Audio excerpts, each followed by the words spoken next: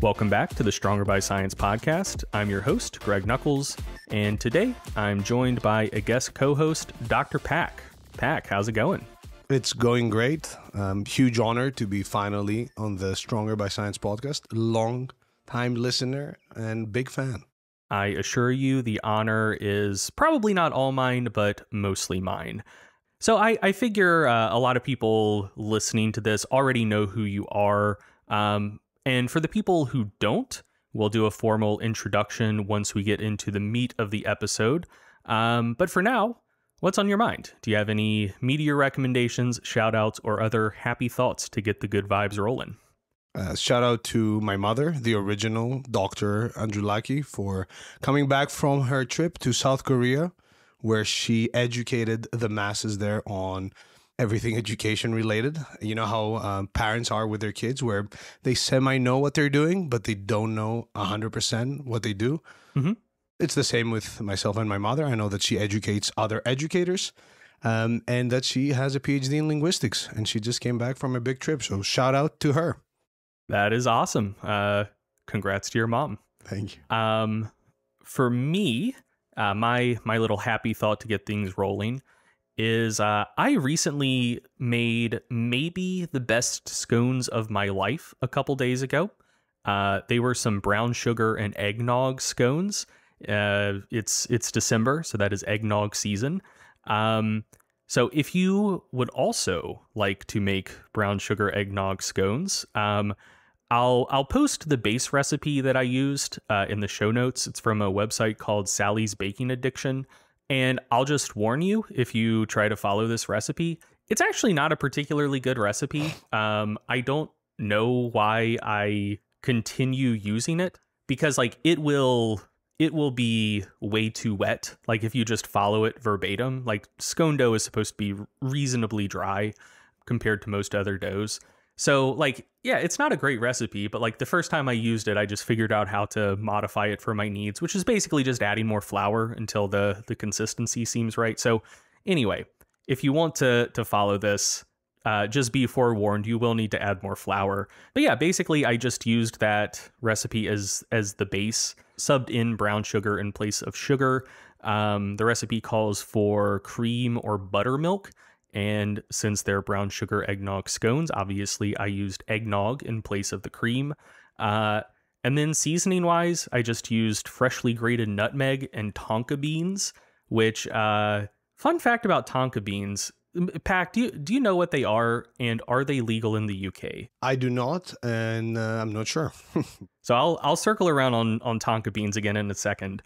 But yeah, so spice-wise, just freshly grated nutmeg and tonka beans.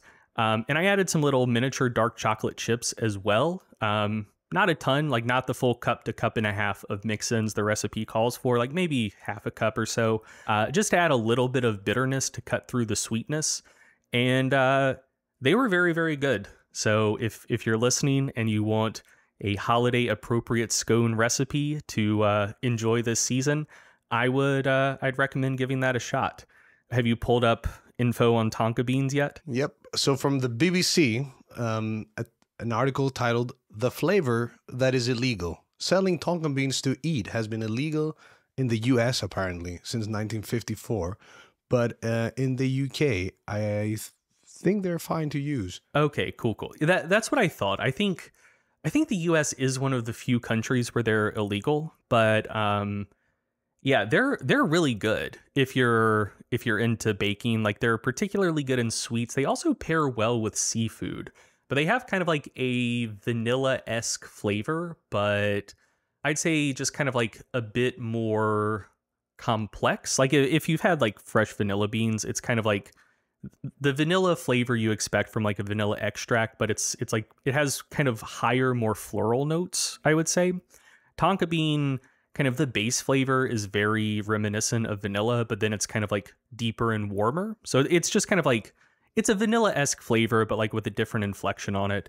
And yeah, they are illegal in the US for just like weird regulatory reasons. So there is, and I'm blanking on the name of it, but there's a chemical compound in them that is a blood thinner. Mm-hmm. And essentially like any food that wasn't a part of the US food supply prior to 1954, I think you said it was from the article. Yeah, anything with that chemical that wasn't part of the US food supply in 1954 is just like blanket banned. Because, it thins your blood. It could have like negative drug-drug interactions, could cause bleeding problems theoretically. But like, there's not enough of it in tonka bean to actually be dangerous. And in fact, like if you've ever heard that there's a compound in cinnamon that thins your blood, it's the exact same thing. And there's like a way higher concentration in cinnamon. But cinnamon was already in the U.S. food supply in 1954, so it got grandfathered in, and tonka beans are still illegal. So I had to find a supplier in France that was willing to ship to the U.S. But yeah, if you're willing to jump through some regulatory loopholes in the U.S., or I would assume just go to your local supermarket, basically anywhere else in the world, check out tonka beans if you haven't already. They're a very fun ingredient to bake with, especially for sweets. And they're legal in the UK, so I can get them off Amazon. There's plenty of different products and varieties or whatever dosages I can get. But on the scone topic, it's such a coincidence that you're on the hype train as well. In my household, both sweet and savory scones have been a major hit the past few weeks, with me consuming up to 4 scones per day, either with jam and butter or with soup. And I wanted to get your opinion on soups. Are soups a bit underrated? I felt like they can be like a nutritional powerhouse that people often sleep on, especially more like creamy soups that taste really nice. Oh yeah, I think soups are unbelievably underrated.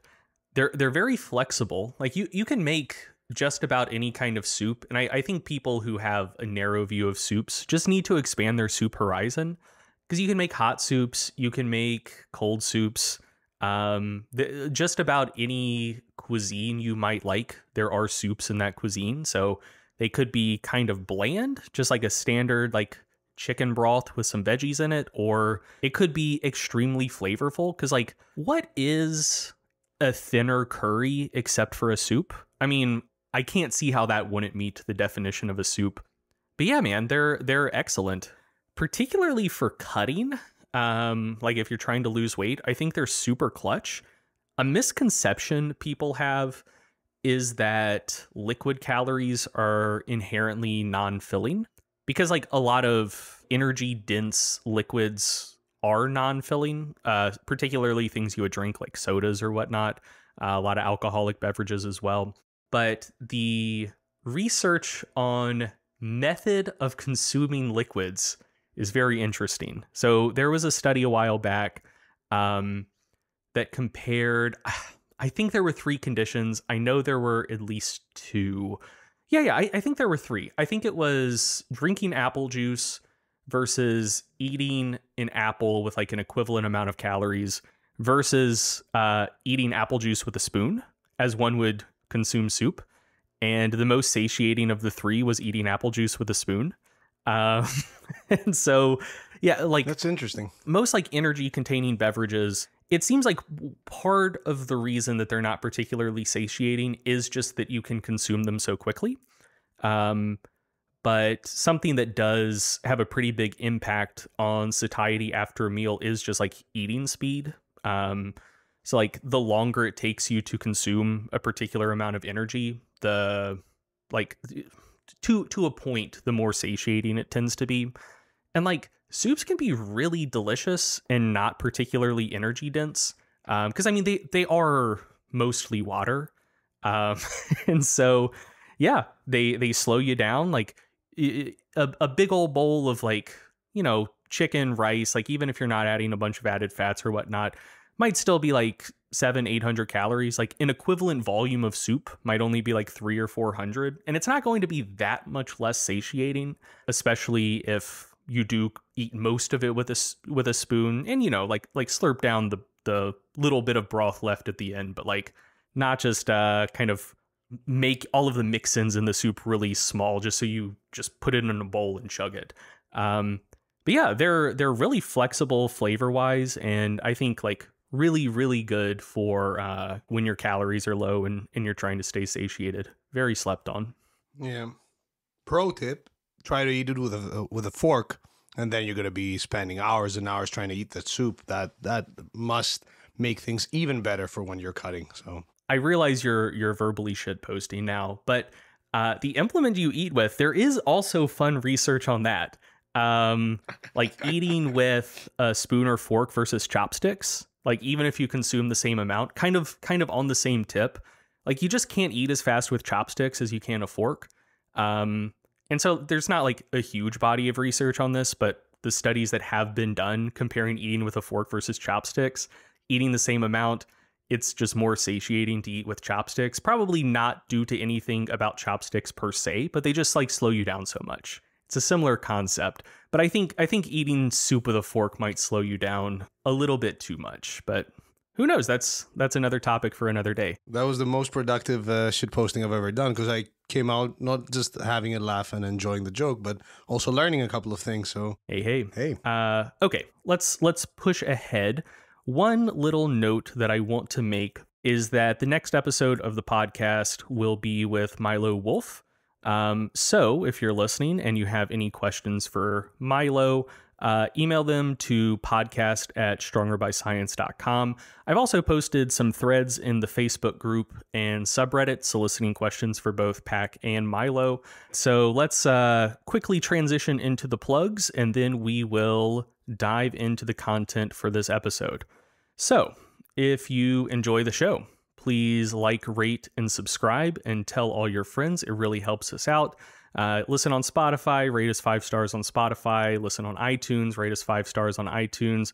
Say something nice along with your review if you want to. Or if you don't like the show, that's also fine. If you're going to leave a low review, though, at least like say something funny about it. That is always appreciated. If you're interested in hiring a virtual coach to help you with your training and or nutrition, Stronger by Science has an excellent team of coaches that can help you out. You can learn more at strongerbyscience.com/coaching. And in fact, the co-host of this episode, Dr. Pac, is one of our excellent coaches. So if you like what you hear from this episode, that is the level of charisma and expertise that you can expect from Stronger by Science coaches. And if you don't like this episode, the rest are better than Pac. Not actually, but that's what you can tell yourself. If you want to purchase supplements from a reliable source and support the podcast at the same time, reliable and cheap source, check out bulksupplements.com and use the code SBSPOD at checkout for an additional 5% discount off of their already low prices. If you're in the market for a premium macro tracking and diet coaching app, you should check out Macro Factor. And I also just wanted to note on that, our label scanning feature recently came out. So if you get annoyed when you scan a barcode and nothing comes up because it's not in the database, now the app has a feature where it will automatically pivot from barcode scanner to optical character recognition, like using the same camera as it's pulled up, and you just position the nutrition label in front of the camera. It'll pull all the information off of the label. So instead of needing to manually create a custom food that might take a minute or two, now you can do the whole thing in like 10-15 seconds from the time the scan starts to actually naming the food and logging it. Super fast, very, very cool. So yeah, check that out. And if you want to learn more about the app, you can go to macrofactorapp.com.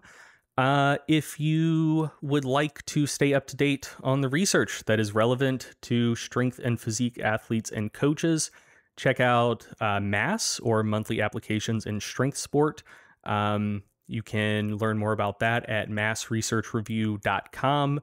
If you want to stay up to date on all of the goings-on in the Stronger by Science extended universe, join our Facebook group and or subreddit.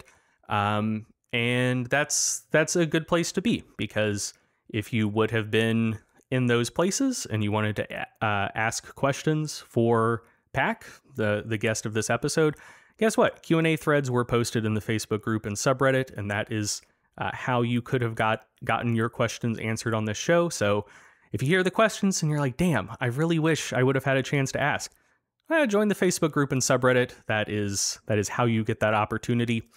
If you want to stay even further up to date, you can subscribe to our newsletter, where we send you high quality, informative content, not just spamming you with a bunch of ads. You can check that out at strongerbyscience.com/newsletter.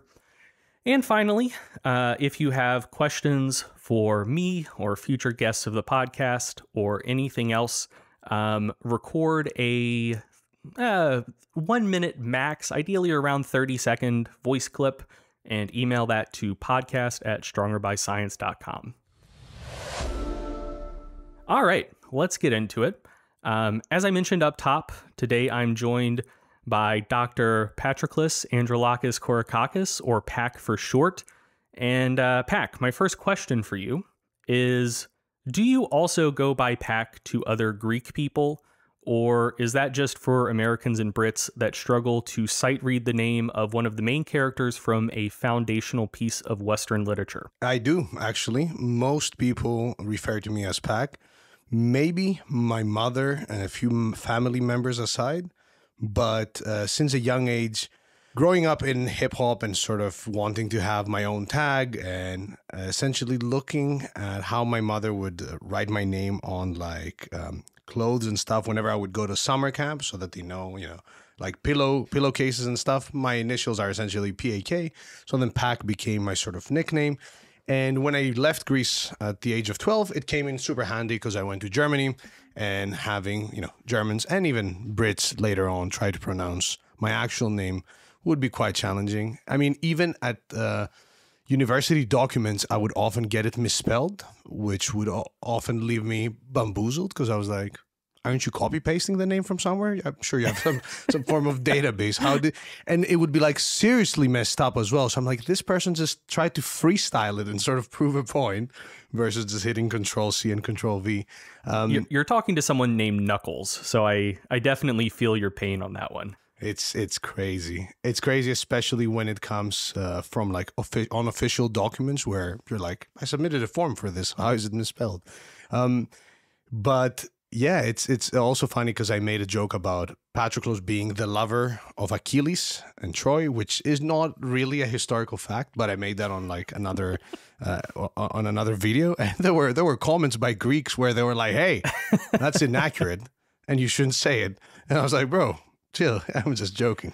Look, I mean, not to get too far into the Iliad right now, but given the mentorship practices of ancient Greece, I don't think it's crazy to assume that there was some subtext. It's not that much of a stretch. Yeah, there were the Greeks back then. They had certain practices, allegedly, that would be questionable with today's societal standards and what's acceptable and what's not. Yeah, and to be clear, I'm not pandering with some anti-Greek racism here, which man, that's a throwback to like the 1920s.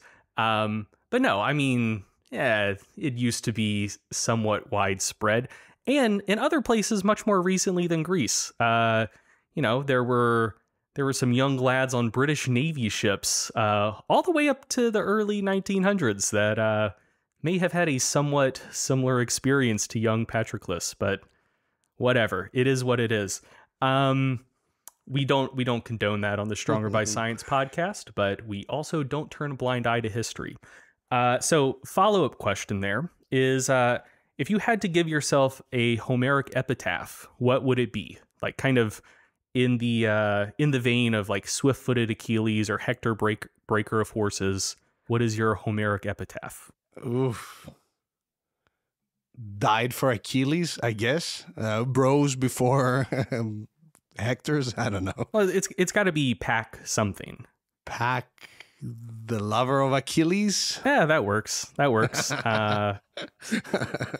Cool. I actually had a toy bunny that I still have, like when I was a baby. That was nicknamed Achilles. Fun personal fact. First heard on the SPS podcast. That is awesome. My little stuffed animal as a kid, and this is 100% true, was a little pink rat that I named Ratty. What did you name it? Ratty, Ratty. I don't know why instead of getting me a teddy bear, my parents got me a rat, but whatever. I liked it, you know? My brother's stuffed animal was a stuffed football. We had unconventional stuffed companions in the Knuckles house. Let's shift into an actual introduction here, Pac. So, for people who are unfamiliar with you, which honestly, 2023, if people are still unfamiliar with you, that's a them problem, but hopefully we can rectify that here. So yeah, tell the audience a little bit about yourself, kind of your lifting and academic background. What should people know about you? Sure. So I am, first of all, a lifter and then an academic. I started lifting when I was 16, really got into strength training and a bit of powerlifting as I reached my 20s, and I just fell in love with the gym and everything that has to do with getting bigger and stronger. Although I never fell in love with either like powerlifting or bodybuilding per se. I just really enjoyed the side of lifting and breaking PRs, chasing certain numbers, but not really treating it as a sport, more as a fun hobby and as like my me time where I go to the gym, do stuff that I like, feel tired, feel accomplished, and leave. As an academic, I've done my bachelor's in sports science, actually in fitness and personal training, which is essentially sports science with some practical modules here at Solent University in the UK. Then, through my mentor, Dr. James Steele, Associate Professor Dr. James Steele, which I'm sure some of the people listening are aware of, he got me into research from a young age. So around 21 years old, I started doing my first lectures at the university and working on a few research projects, one being lower back strength in powerlifters via the isolated lumbar extension MEDEX machine.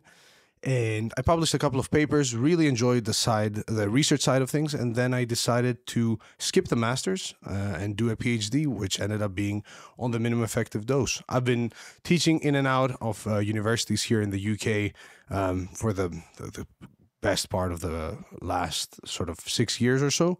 And I'm currently a visiting scholar at Lehman College in the Bronx under the great wing of Dr. Brad Schoenfeld, where we do a bunch of research on all things lifting, mostly hypertrophy and strength focused, and mostly research that directly informs practice and is, as I'd like to call it, research for lifters. Mm-hmm. And that's essentially my goal as an academic. I don't care to be in academia and play the game of academia or necessarily make a living directly off research, but I love putting out and doing research projects that answer questions that interest me as a lifter and can help, the pack of 2030 figure things out and know what to do better in the gym and whatnot. Mm-hmm.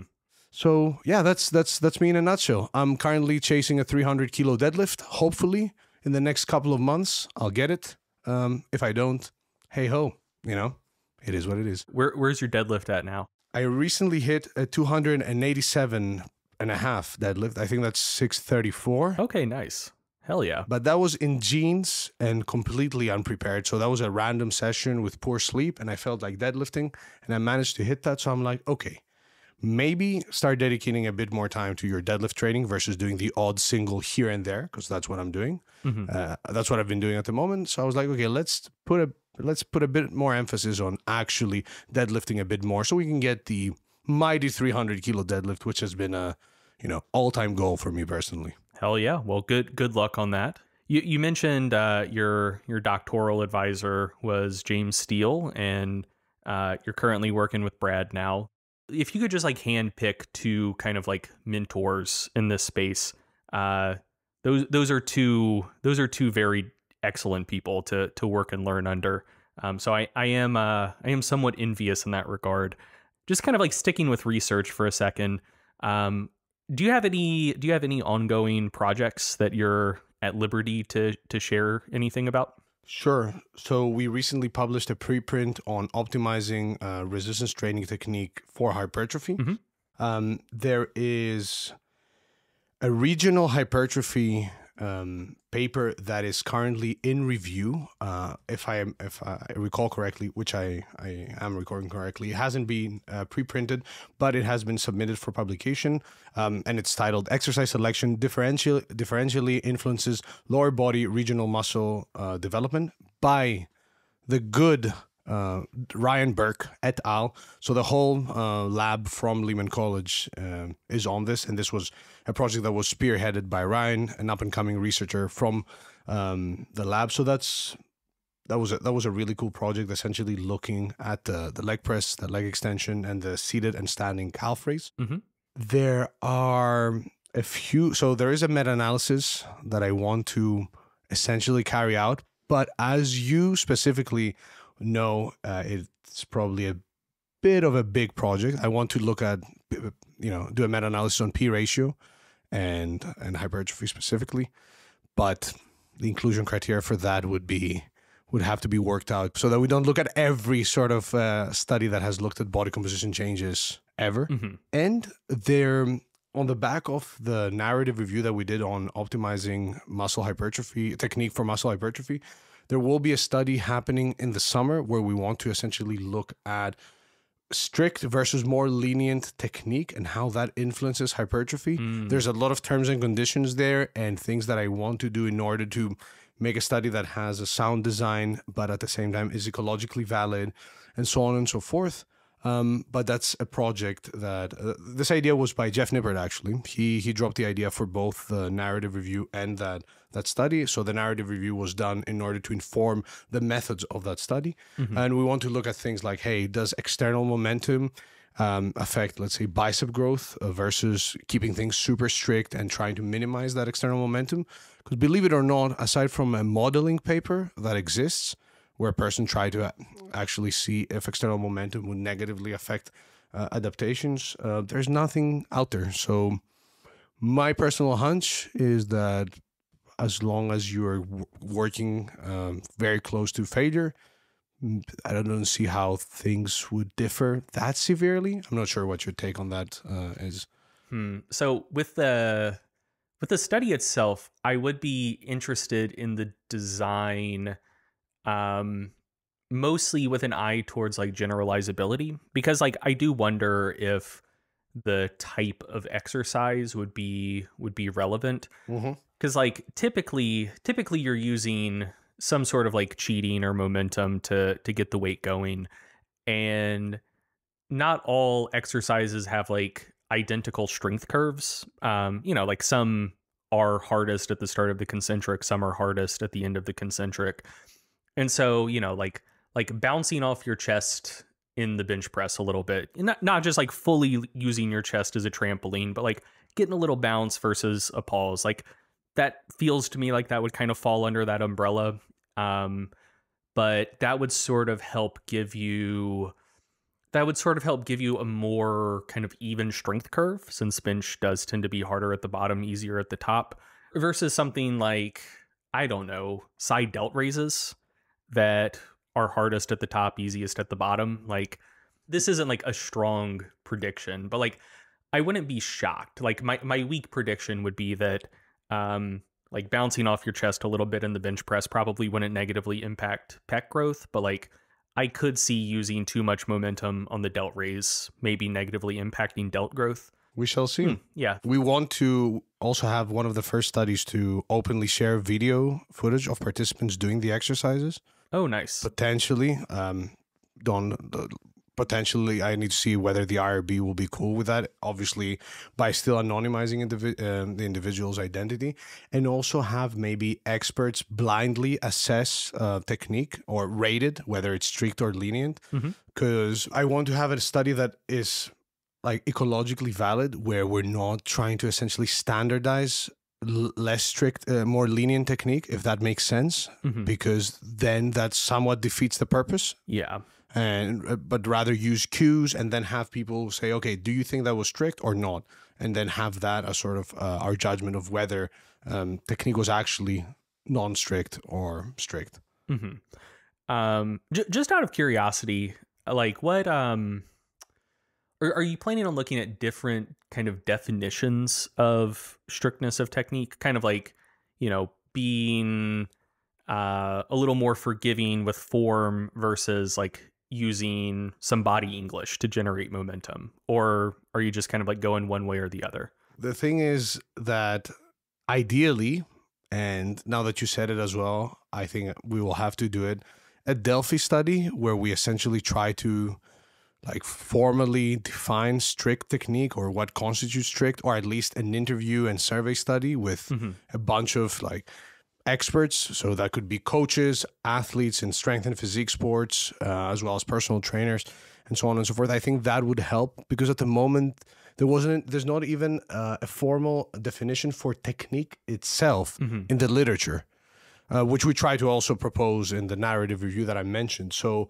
ideally, if we sort of manage to formally define what is strict technique and then what's lenient technique, and is there a spectrum, what do most people regard as strict and as non-strict, then that would help. But yeah, involvement of other unwanted or untargeted muscle groups, some body English, but it's a bit tricky. The design will take some time to really nail, but that's one of the study that is in the works at least. Yeah. I think we'll probably dig into this topic more later on in this episode. But just kind of like one kind of like final thought that comes to mind there for me is like a thought slash like something that I find a little bit amusing, which is that like the idea of strict versus loose technique, I feel like does depend a little bit on the perspective you're coming at it from. Because like body English, for instance, a lot of like technique purists will be like, no, like that's bad, whatever. But in terms of just kind of like letting joint kinematics shift over time, like if you just dress that up and say like, no, dude, like it's a mechanical drop set. People will then be like, oh, that's totally legitimate. When if they thought you didn't know what you were doing, they'd be like, oh no, like you're just not being strict. So for people listening that don't know what that is, like for instance, if you were doing dumbbell flies, you start with your elbows more or less fully extended, and then as your pecs fatigue, you could go down in weight like a standard drop set to make flies easier, or you could just bend your elbows more and bring your hands in closer to your body. So if you just like really wanted to absolutely crush your pecs, you could take something that you like, take a load that you could do 10, 15 strict reps with your arms pretty fully extended for flies. And as you can't complete reps with your arms fully extended anymore, you just like gradually bring the dumbbells in closer to your body until you're basically just doing dumbbell press. If you started with the dumbbell press and called it flies, people would be like, nah, that's like shitty technique for flies. What are you talking about? But then just dress it up and call it a mechanical drop set, and people are like, ooh, that's a very fun and intense advanced training technique. So yeah, I don't know. That's a very fair point. And it just goes to show how deep the rabbit hole can get with technique specifically. And depending on the circles that you look at and the recommendations that you hear, there are people that will really emphasize certain cues and sort of kinematic adjustments and emphasize them in a way that conveys absolute certainty as far as evidence behind those changes go. And there are a lot of people out there that do feel that, oh, if I slightly change the way my elbow is pointing in this exercise, this could have significant implications for muscle growth for the muscle group that I'm trying to target. But behind the curtain of the literature is maybe like a single post-it note where you'd expect like piles and piles of papers. Is like a little post-it note that says, please check back later. You alluded to the narrative review that you pre-printed recently. So let's just take like half a step back. Can you tell us a little bit about that? Well, I'll link it in the show notes so people can find it. But what's it called? What were you interested in, and what are some of the takeaways there? Yeah. So the paper is called "Optimizing Resistance Training Technique to Maximize Muscle Hypertrophy: A Narrative Review," and it was again this was a truly collaborative effort because it was a tricky paper to write. Because technique itself, like defining technique and its different components, and then looking like at exercise-specific kinematics and whether those are part of technique and so on and so forth. That was quite tricky. So shout out to the whole team. Milo, who's going to be on next, Max Coleman, Ryan Burke, Alec Pinero, Jeff Nippert, and the good Dr. Brad Schoenfeld. We essentially proposed, although there are some definitions in like NSCA books and stuff, or not formal definitions, but you can at least like infer what a definition of technique is by reading those books. We propose that resistance training exercise technique pertains to the controlled execution of bodily movements to ensure an exercise effectively targets specific muscle groups while minimizing the risk of injury. This involves the orchestration of body positioning and alignment, as well as range of motion and repetition tempo. So we broke down the narrative review in different components. We looked at repetition tempo, and although myself personally, and this is something I changed my mind on after doing this review, I was somewhat of a proponent of really focusing on slowing down the eccentric part, the eccentric phase of a repetition, because that's something that we hear often, you know, even things like trying to keep the eccentric as long as 4+ seconds. But when we look at the literature, the direct evidence really making a strong case for slower eccentrics is just not there. There are a couple of studies that did show a slight benefit to like when you looked at 4 versus 2 second eccentrics. But overall, there are other papers that do show that a faster eccentric may be better than a slower one, with some terms and conditions there. But overall, the data suggests that you can be pretty flexible with repetition tempo as long as your entire repetition is anywhere between 2 to 8 seconds with some eccentric control, essentially not letting the weight free fall, but really milking the eccentric and really focusing on just extending it more than you feel comfortable doing. Doesn't seem, at least based on the data that we currently have, it doesn't seem that like that's really the case. Mm-hmm. As far as range of motion goes, based on, and I'm not going to dig into the long muscle length literature because I'll let Milo play his cassette tape on that because he's the true expert. I mean, it's the same with me and minimum dose. It's essentially like a pre-recorded, like little packs go in my head and they're like, okay, minimum dose. They got the folder, put it in, press play. But based on the current literature, it appears that utilizing a range of motion that allows you to bias long muscle lengths should be the default approach to exercise technique when trying to maximize hypertrophy. Although, if you were to take out the last part of range of motion where you're working at short muscle lengths, could potentially enhance hypertrophy via different mechanisms. And you and Milo have written an insane article, insane in a good way, on the Stronger by Science website, which I urge everybody to check out because you dive into all the potential mechanisms and essentially arrive at a similar conclusion where we're like more research on different range of motion configurations is needed to draw stronger conclusions. And at the same time, we don't have literature on long muscle length training, specifically just exclusively on long muscle lengths on every sort of muscle group. So it's, as a takeaway, just make sure if you're trying to maximize hypertrophy to adapt an exercise so that you can bias long muscle lengths and get a really nice stretch. And as far as exercise specific kinematics go, believe it or not, there's like one study on alternating like foot positioning and calf hypertrophy, mm-hmm. where they actually directly measured calf hypertrophy. But besides that, there's not much aside from EMG data on like grip width and bench press and pec activation, and there's some stuff on leg press as well. But there's not a whole lot. Yeah, I guess at some point there is a question of what would you consider a technique variation versus like a whole new exercise.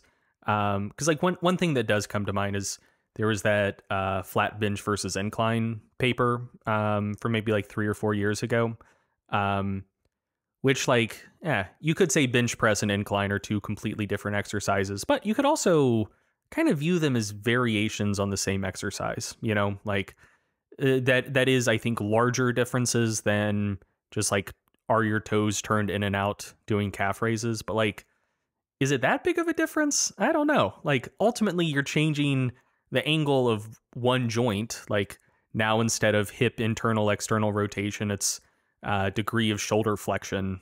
Yeah, I don't know. Yeah, I agree. And that's something that I tell a lot of clients as well, where they, they'll be like, oh, maybe I should be doing more close grip bench pressing versus slightly wider than close grip bench pressing to develop my triceps or this or that or the other. And although, preference is important, and if you do like performing a slight variation more and it feels better, all for it, I am of the same opinion that you are probably not looking at huge changes or huge differences as far as muscle hypertrophy goes, assuming that you're also doing other exercises for that muscle group. So as far as exercise-specific kinematics go, we essentially looked at, the origin of exercises and sort of made exercise technique and sort of explain how, people just logically thought, okay, I want to train my quads.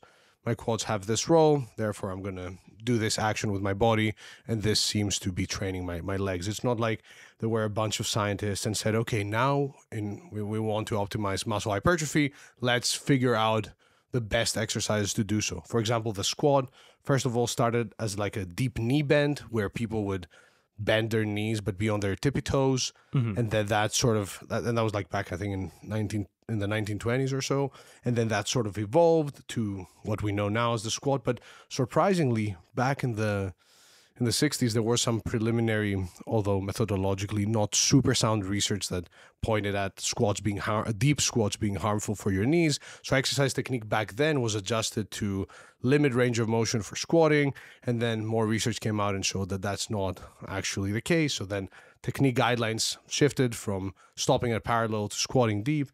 So yeah, there are a lot of question marks there. As far as takeaways for exercise-specific kinematics, we highlighted that take the sort of universal exercise guidelines on, for example, how to perform a bench press, and then adapt those to the range of motion and tempo recommendations that were made in the paper, because we don't really know if slightly widening your grip on the bench press makes a huge difference for pec and tricep hypertrophy.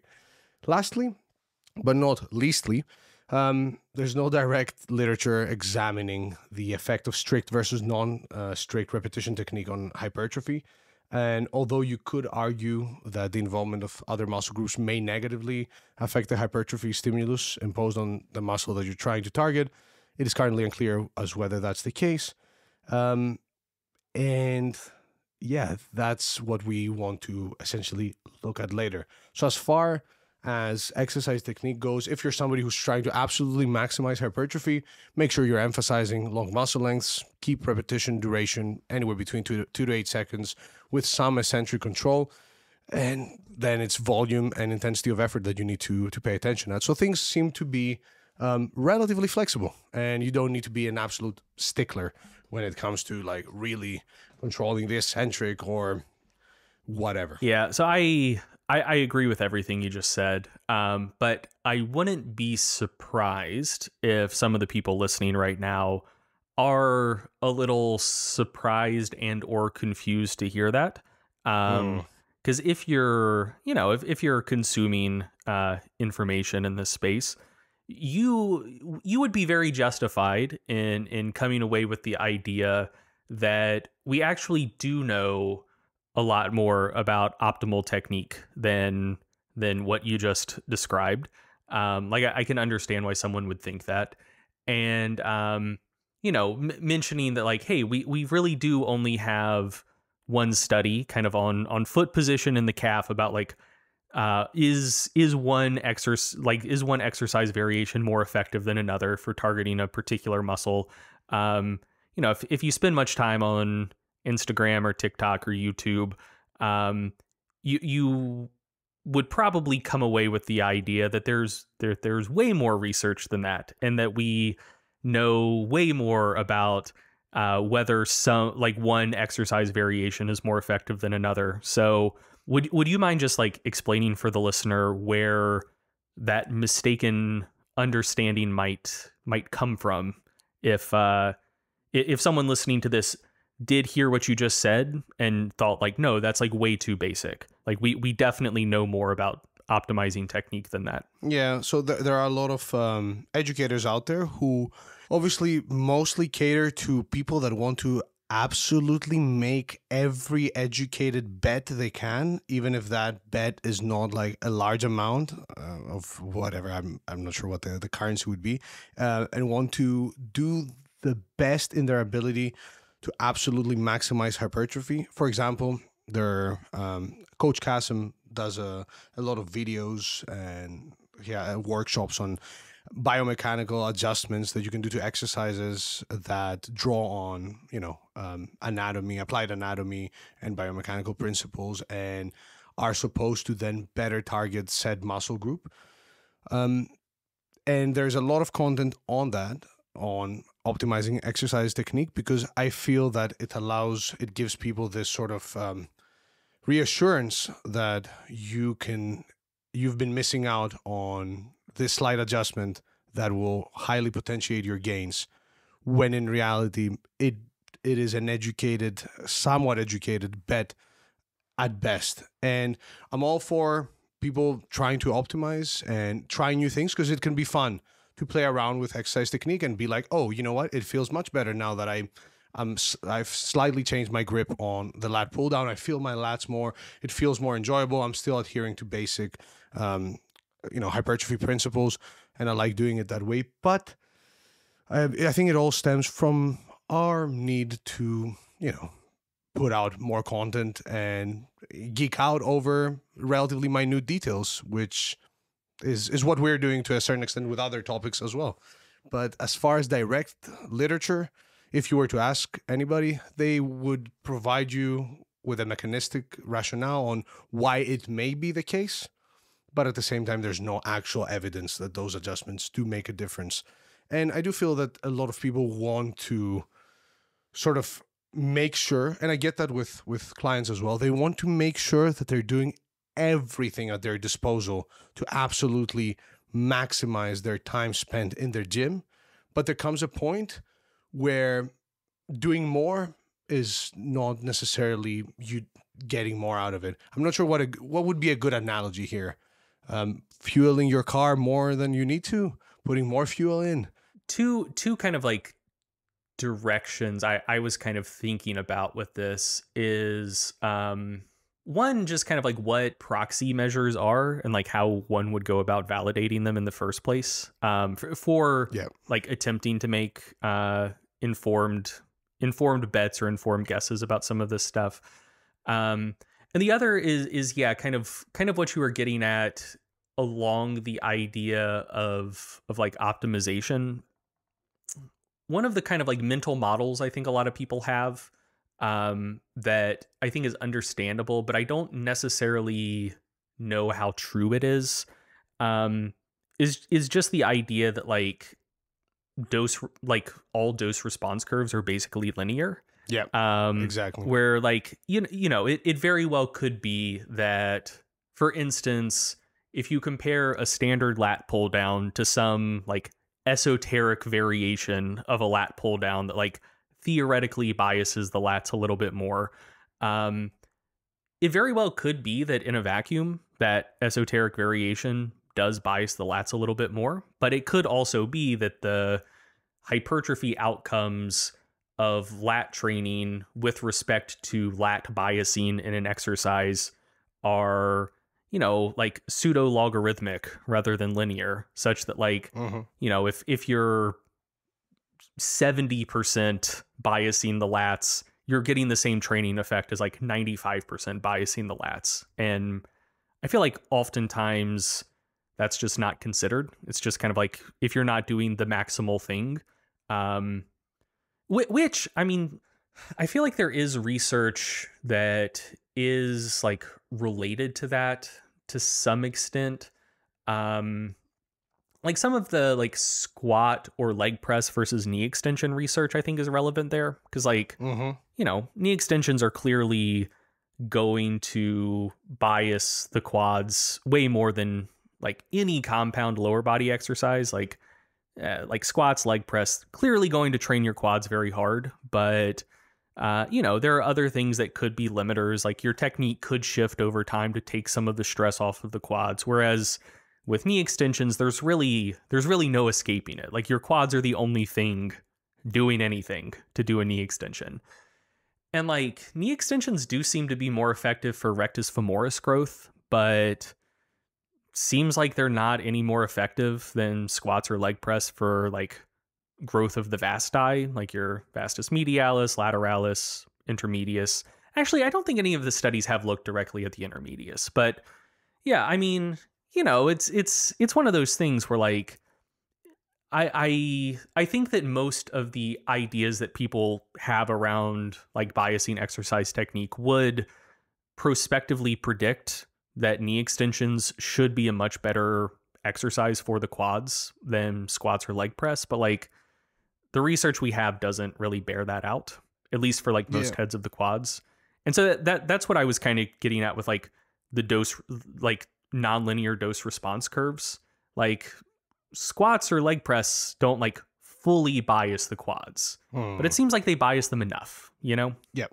And surprisingly, in the study that I mentioned that is under review at the moment, leg extensions did indeed favor the rectus femoris, but leg press favored the vastus lateralis, which was interesting. Oh, nice.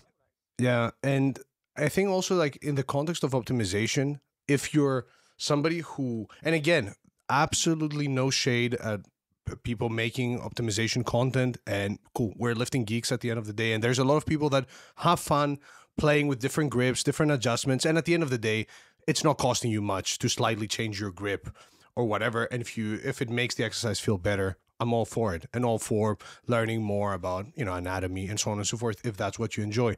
But if you're somebody who's already on the optimization train, chances are you're performing, you know, multiple exercises for all muscle groups that you are training. You're performing enough training volume, and you're training pretty hard. In that context, if let's say you were in a scenario where you had to perform one lat exercise for the rest of your life for whatever reason, sure, I get that maybe in that context, some slight changes may make a meaningful difference. But if you're already doing, you know, two types of pull downs, different types of rowing, and you're training with a lot of volume and pushing your training pretty hard, I am not very confident that you're looking at many, you know, at meaningful hypertrophy changes in the long term by slightly adjusting your technique here and there. At least based on the current available evidence. Yeah, no, that makes sense. That makes sense. I think exercise optimization content annoys you less than it annoys me.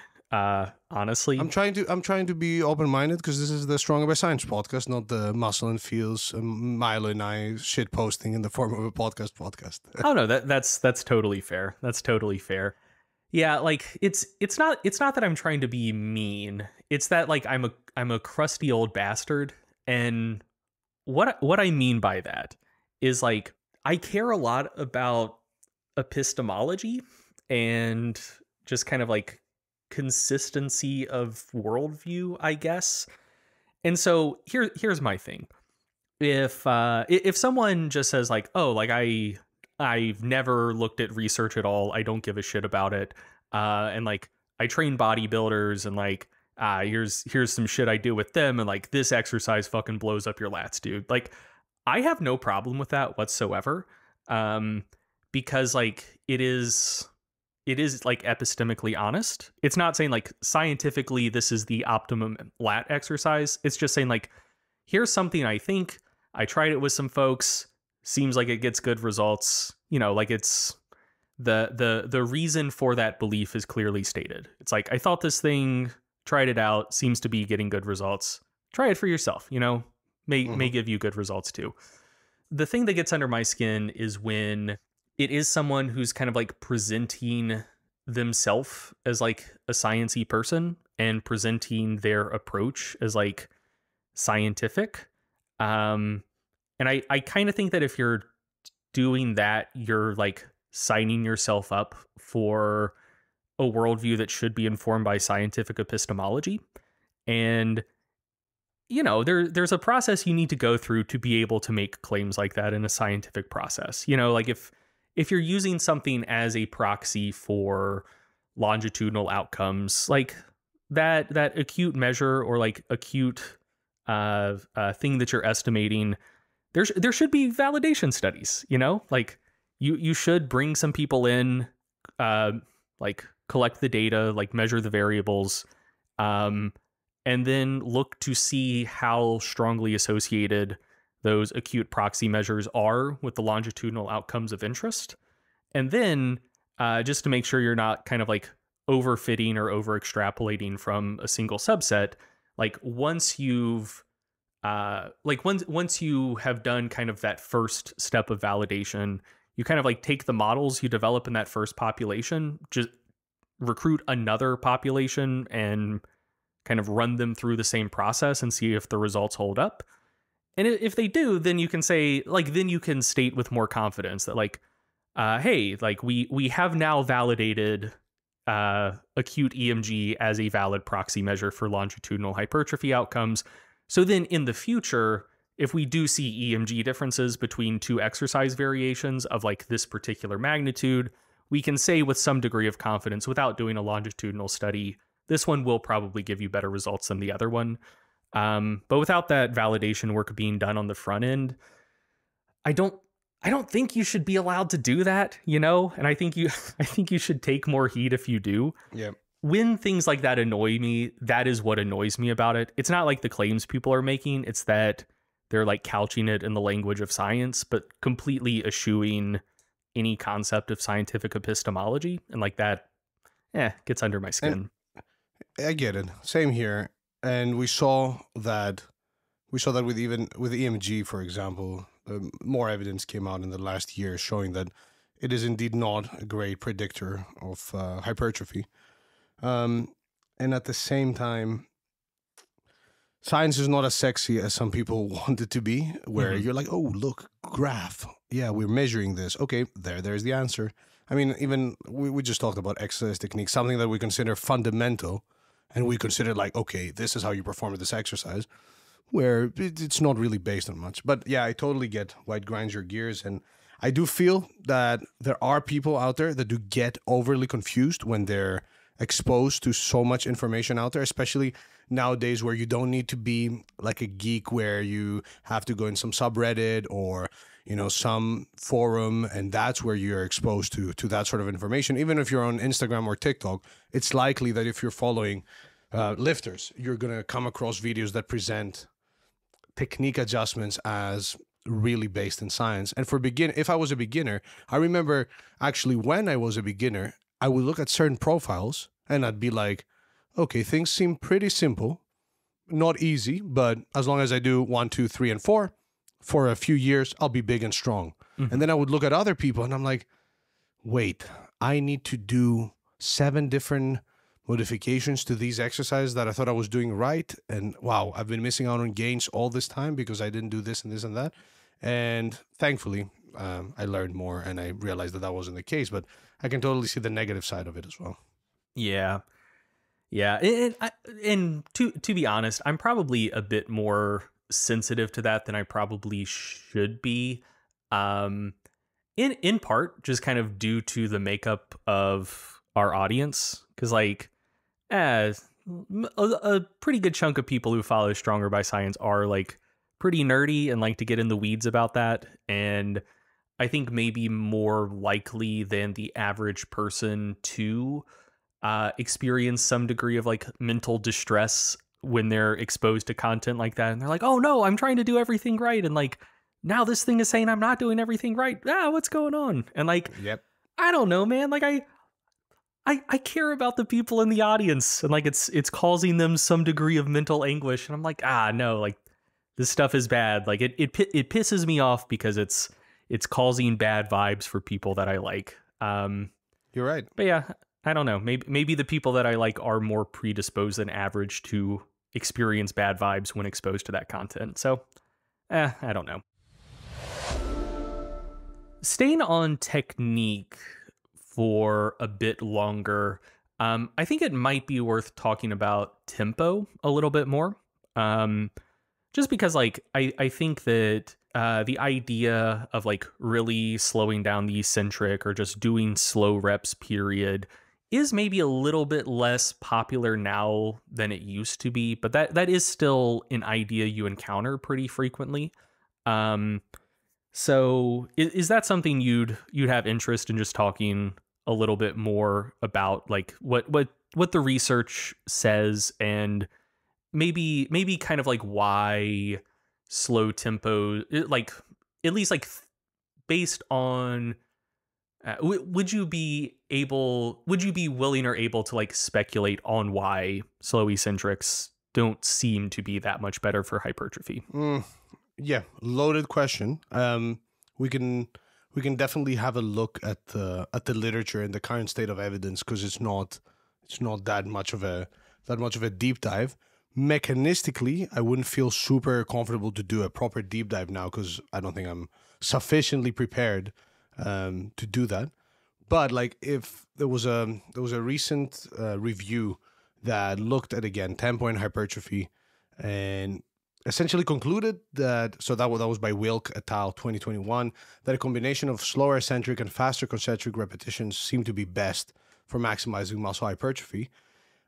However, even the authors of that review were like, look, the heterogeneity among the protocols of all the studies reviewed is not great, and they said, hey, stay anywhere between approximately 3 to 8 seconds per repetition. But if you look closely at the studies they cited for them in support of slower eccentrics and faster concentrics, they looked at a study by Keeler et al. From 2001 and Nogueira et al. 2009. And if you then look at those studies, one study was essentially comparing a 5 versus a 4 second eccentric, and while prolonging the duration of the concentric phase. And they found that prolonging the concentric phase did not do much when compared to a faster concentric phase. And they also did not directly measure hypertrophy, but rather changes in lean body mass. So a bunch of limitations there, and not really. So that was cited in support of, hey, perform faster concentrics, because the eccentrics were pretty much the same. They assessed body composition via bot-put, so that was one of the limitations. And they also noted that all the participants in that study did not see any significant pre to post changes in lean body mass, specifically stating that any changes in strength and aerobic capacity, because they measured strength and aerobic capacity, were observed in the absence of changes in lean body mass. So I wouldn't be very confident in just using that as anything more than maybe. Yeah.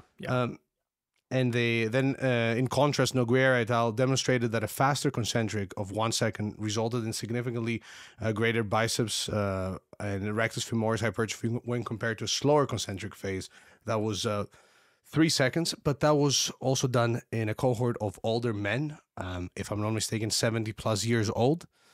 And then there were a couple more studies. One that compared a 4 second eccentric to a 1 second eccentric with a 1 second concentric in both groups in the biceps. But the findings of that study by Pereira et al. In 2016, they showed no statistically significant differences in hypertrophy between the two groups, but the effect sizes favored the group that performed the extended eccentric phase.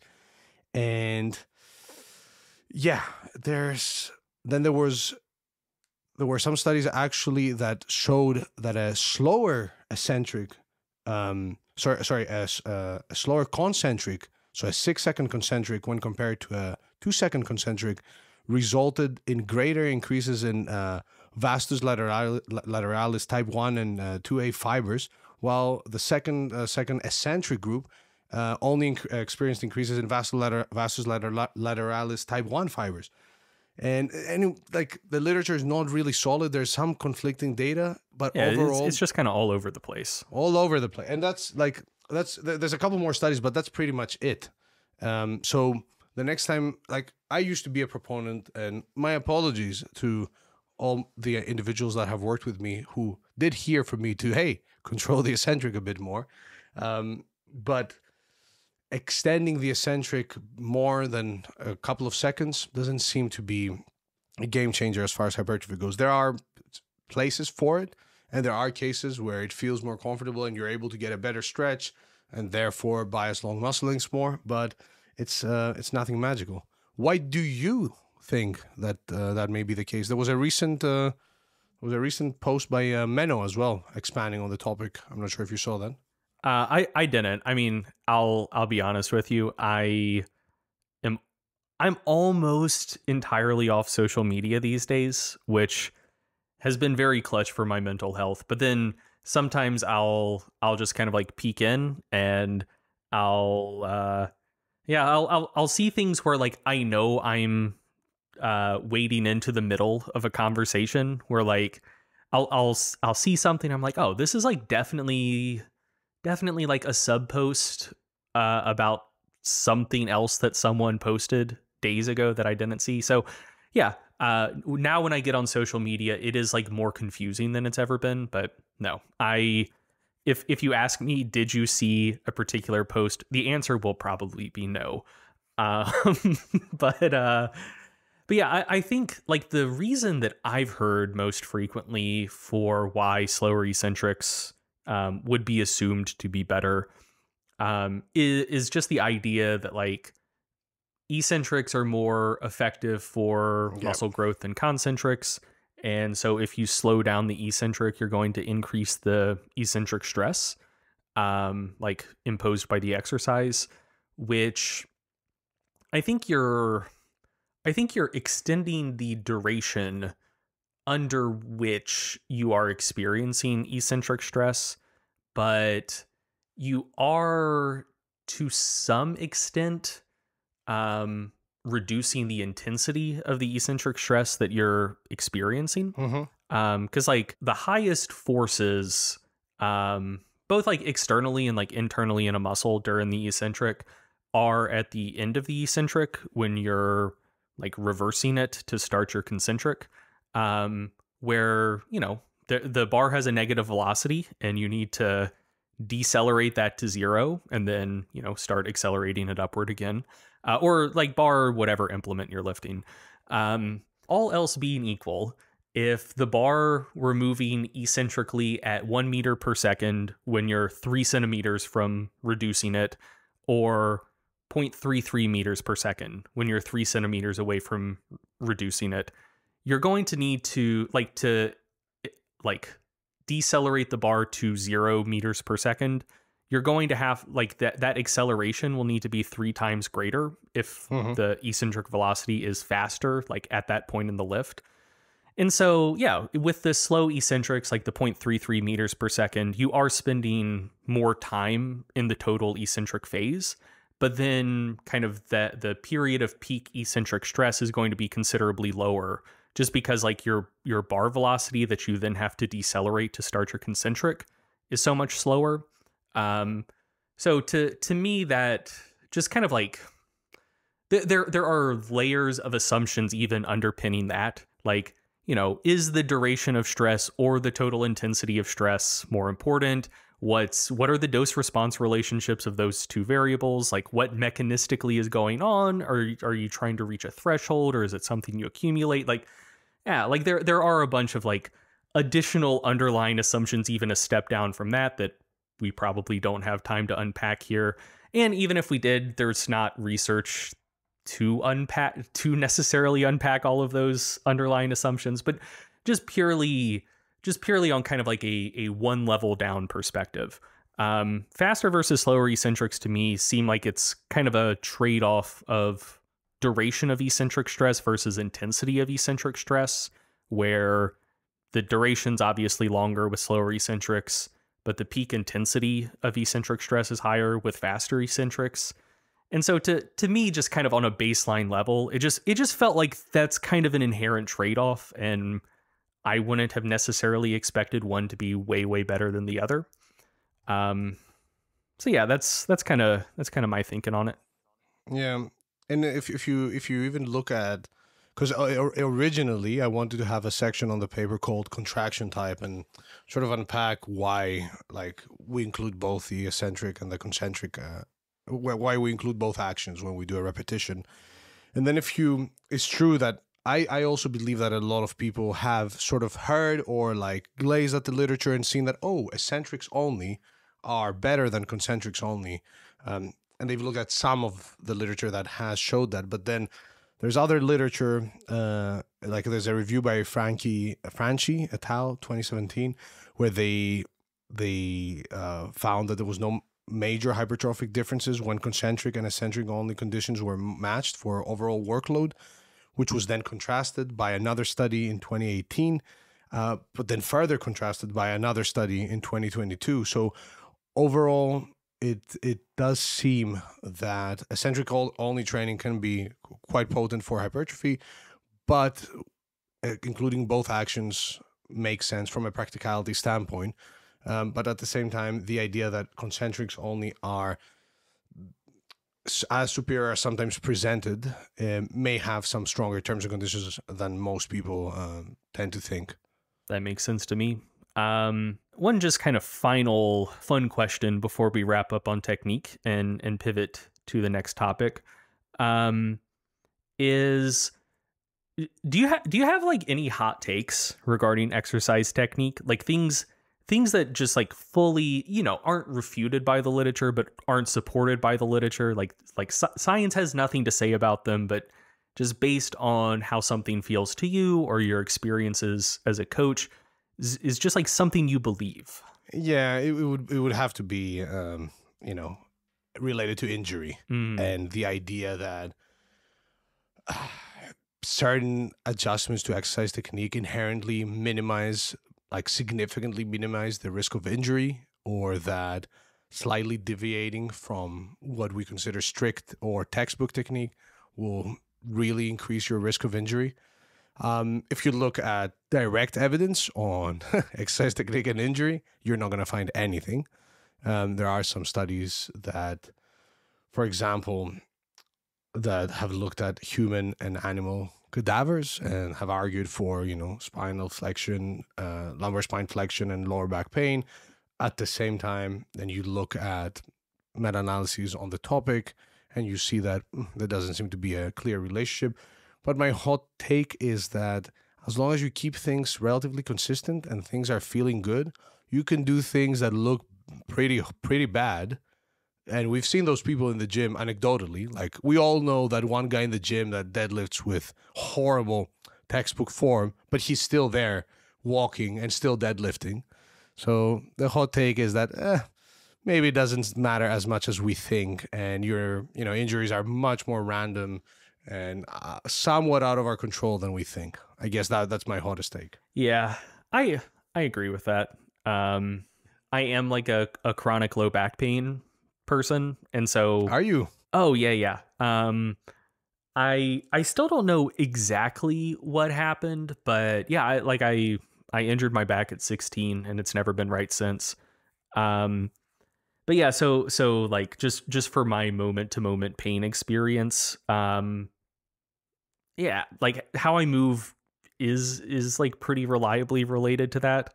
But you know, there's a difference between kind of like my personal experience of kind of like managing ongoing injury related symptoms, which at this point may not even be injury related. It could just kind of be like long-term sensitization stuff, versus risk factors for acute injuries in currently uninjured people. Yeah, that was something that did take a while for me to wrap my head around, though, just because like my like individual experience was like so suggestive in a particular direction. But yeah, can't generalize too much from that, I guess. Yeah, and that then goes back to, doing this hurts and doesn't feel good. Maybe don't do this, you know? Like, because I have the same with my shoulder. There are certain modifications with my left shoulder that I need to make in order for things to feel good. But then you see people that will like heavily criticize or catastrophize over slight deviations in exercise technique and feel like, I am like legit risking, being unable to walk or whatever, just because my back slightly rounded or I didn't, retract my shoulders or whatever. Mm-hmm. So I would urge caution there, and I urge movement optimism, as the fellow Greg Lehman. I'm not sure you're aware, right? Yeah, for sure. Yeah, so Greg Lehman. I am possibly the biggest promoter of Greg Lehman. I'm not sure if he knows of my existence, but I've sent more people to his videos and work than probably anybody else. But yeah, being a movement optimist is probably going to help. Milo, for example, is on the far other side of the spectrum, where he hurt his back one day deadlifting, and Milo's a strong deadlifter. We're talking like 600 or like 6 plates for reps on the deadlift. And he hurt his back to the point where he was like, it was heavily affecting his ability to walk. And Milo is not the kind of guy that will mistake soreness or some like slight pain for an injury. Yeah, for sure. And he was like, okay, I'll take my time with the loads that I lift, give it a few days to a couple of weeks, and then he was back to deadlifting in no time. I know a lot of people that would have gotten MRIs, that would have gone to physios, and they would have thought that this moment is a defining moment in my lifting career, and something is horribly wrong with me, and I won't be able to lift like I did ever again, which can then affect getting back to lifting and pain perception and so on and so forth. Yeah. Okay, so I think that's a good place to wrap up our discussion of technique. We're going to pause for a quick ad break, and when we come back, we're going to shift gears and talk minimum effective dose training. So if you're listening, stick around, and we will be back soon.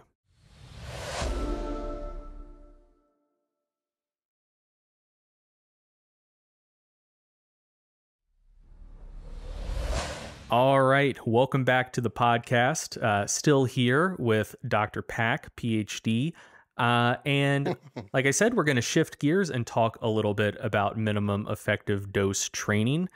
You mentioned at the top of the episode that was the topic of your doctoral research. So yeah, before we actually dive into the applied aspects of the topic and the research on the topic, I'm curious, just what got you interested in that topic in the first place? Like you could choose anything for your doctoral research. What specifically interested you in minimum effective dose training? Yeah, super awesome question. So when we started with James, the original idea for the PhD was something along the lines of like the main factors that affect or at least predict powerlifting performance. But after doing trying to do a literature review on the topic, I was like, there's just way too much there to unpack, and I would have to focus on one key area, and it didn't seem that interesting to me. At the same time, we had a very nice setup in Athens, Greece, at the Olympic weightlifting hall in the Olympic Stadium, the infamous. I think there's a few solid weightlifters that have come out of that hall.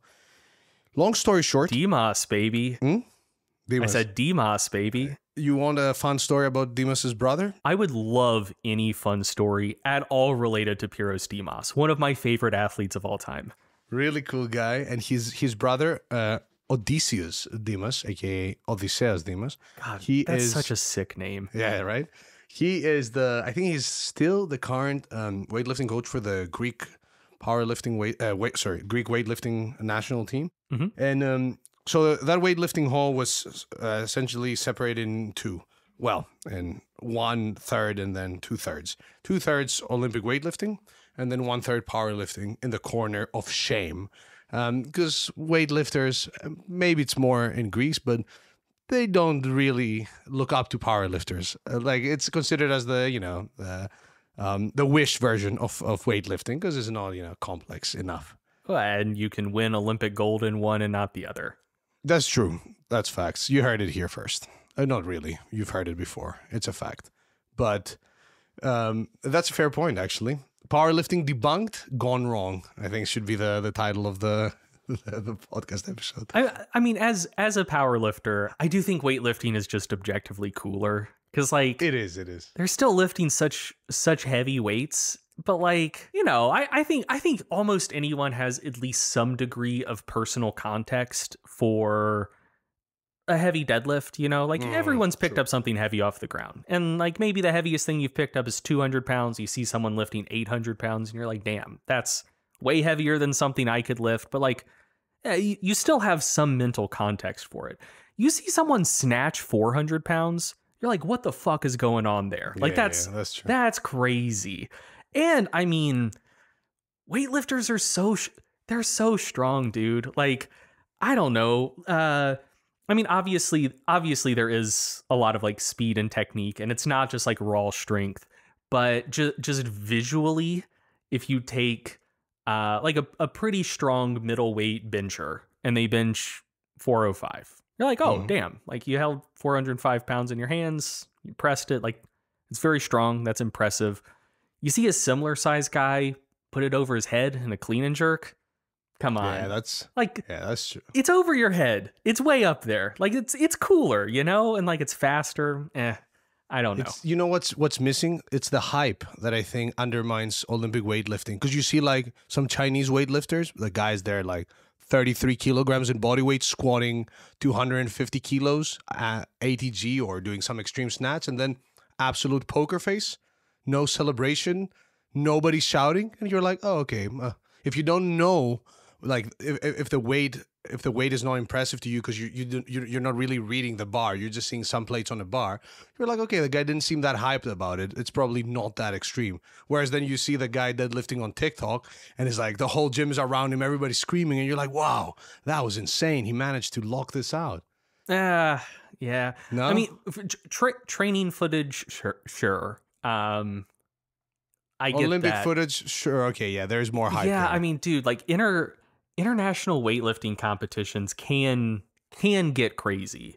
And like I don't know, that could just be a matter of kind of like the parts of the world where the different sports are popular. Like I feel like powerlifting is like more popular in more chill countries, I guess. Like Mhm. if you compare for instance, like American basketball fans to like Balkan basketball fans. Goodbye. Oh, buddy, it's a different fucking world. It's a different world indeed, and that's one of the main things I tell Americans, because I've been to the stadium many times. Mhm. We're talking scenes, we're talking flares on flares, we're talking things that shouldn't be allowed and are not, but it's mad. I think from certain levels of resolution, weightlifting, like the most hype weightlifting competitions are more hype than the most hype powerlifting competitions, I think, by a pretty comfortable margin. Fair enough. Fair enough. Back to the, Okay, the story. sorry. We make a great ADHD duo here. It's been amazing because you match that energy, and then I don't feel bad about me going off on a random story about Pierce's Dima's brother. So weightlifters snobbing powerlifters to the point where there would be times where people would tell you to be quiet or stop doing what you're doing because they would do like a max attempt. The weightlifters, the part. And Odysseas Dimas one day walks in, comes to the to the powerlifting area with flip flops. There was something loaded on the bench. I think it was like 110 kilos or something. Sits down, grinds it out for a single rep, no warm up, no nothing, but like proper grind. Puts it back, leaves. And also official review of because they had like an Eleiko power bar, and he was like, it's not a good bar. It doesn't bend much. It doesn't have much whip. So that's the anecdote there. The situation with the study was that we had a good friend and the coach of that powerlifting team, Panagiotis Kolokotronis, also extremely well-achieved musician in Greece. Actually, that's his full-time job. He's a bouzouki player. And we essentially had a setup, which is extremely rare for the world, let alone Greece, where we essentially had a bunch of powerlifters gathered there that we could somehow control their training. So I was like, hey, how about we try and do like a pilot study or some form of study if they're up for it. And they were up for it. And we were like, okay, let's just try different like protocols. Let's do like a traditional powerlifting protocol in preparation for Greek nationals versus something on the extreme end, but on the extreme end as far as low volume training goes. So let's just have them do very little, like an insanely low amount of training volume. And while thinking of that study, that's where the idea for the minimum effective training dose came to life. Because I started looking at the literature and I was like, okay, what is the least one needs to do to get stronger? And as I looked, there was no direct, there was no paper directly synthesizing the existing literature. Obviously there were no studies on powerlifters, training studies specifically. And I was like, you know what?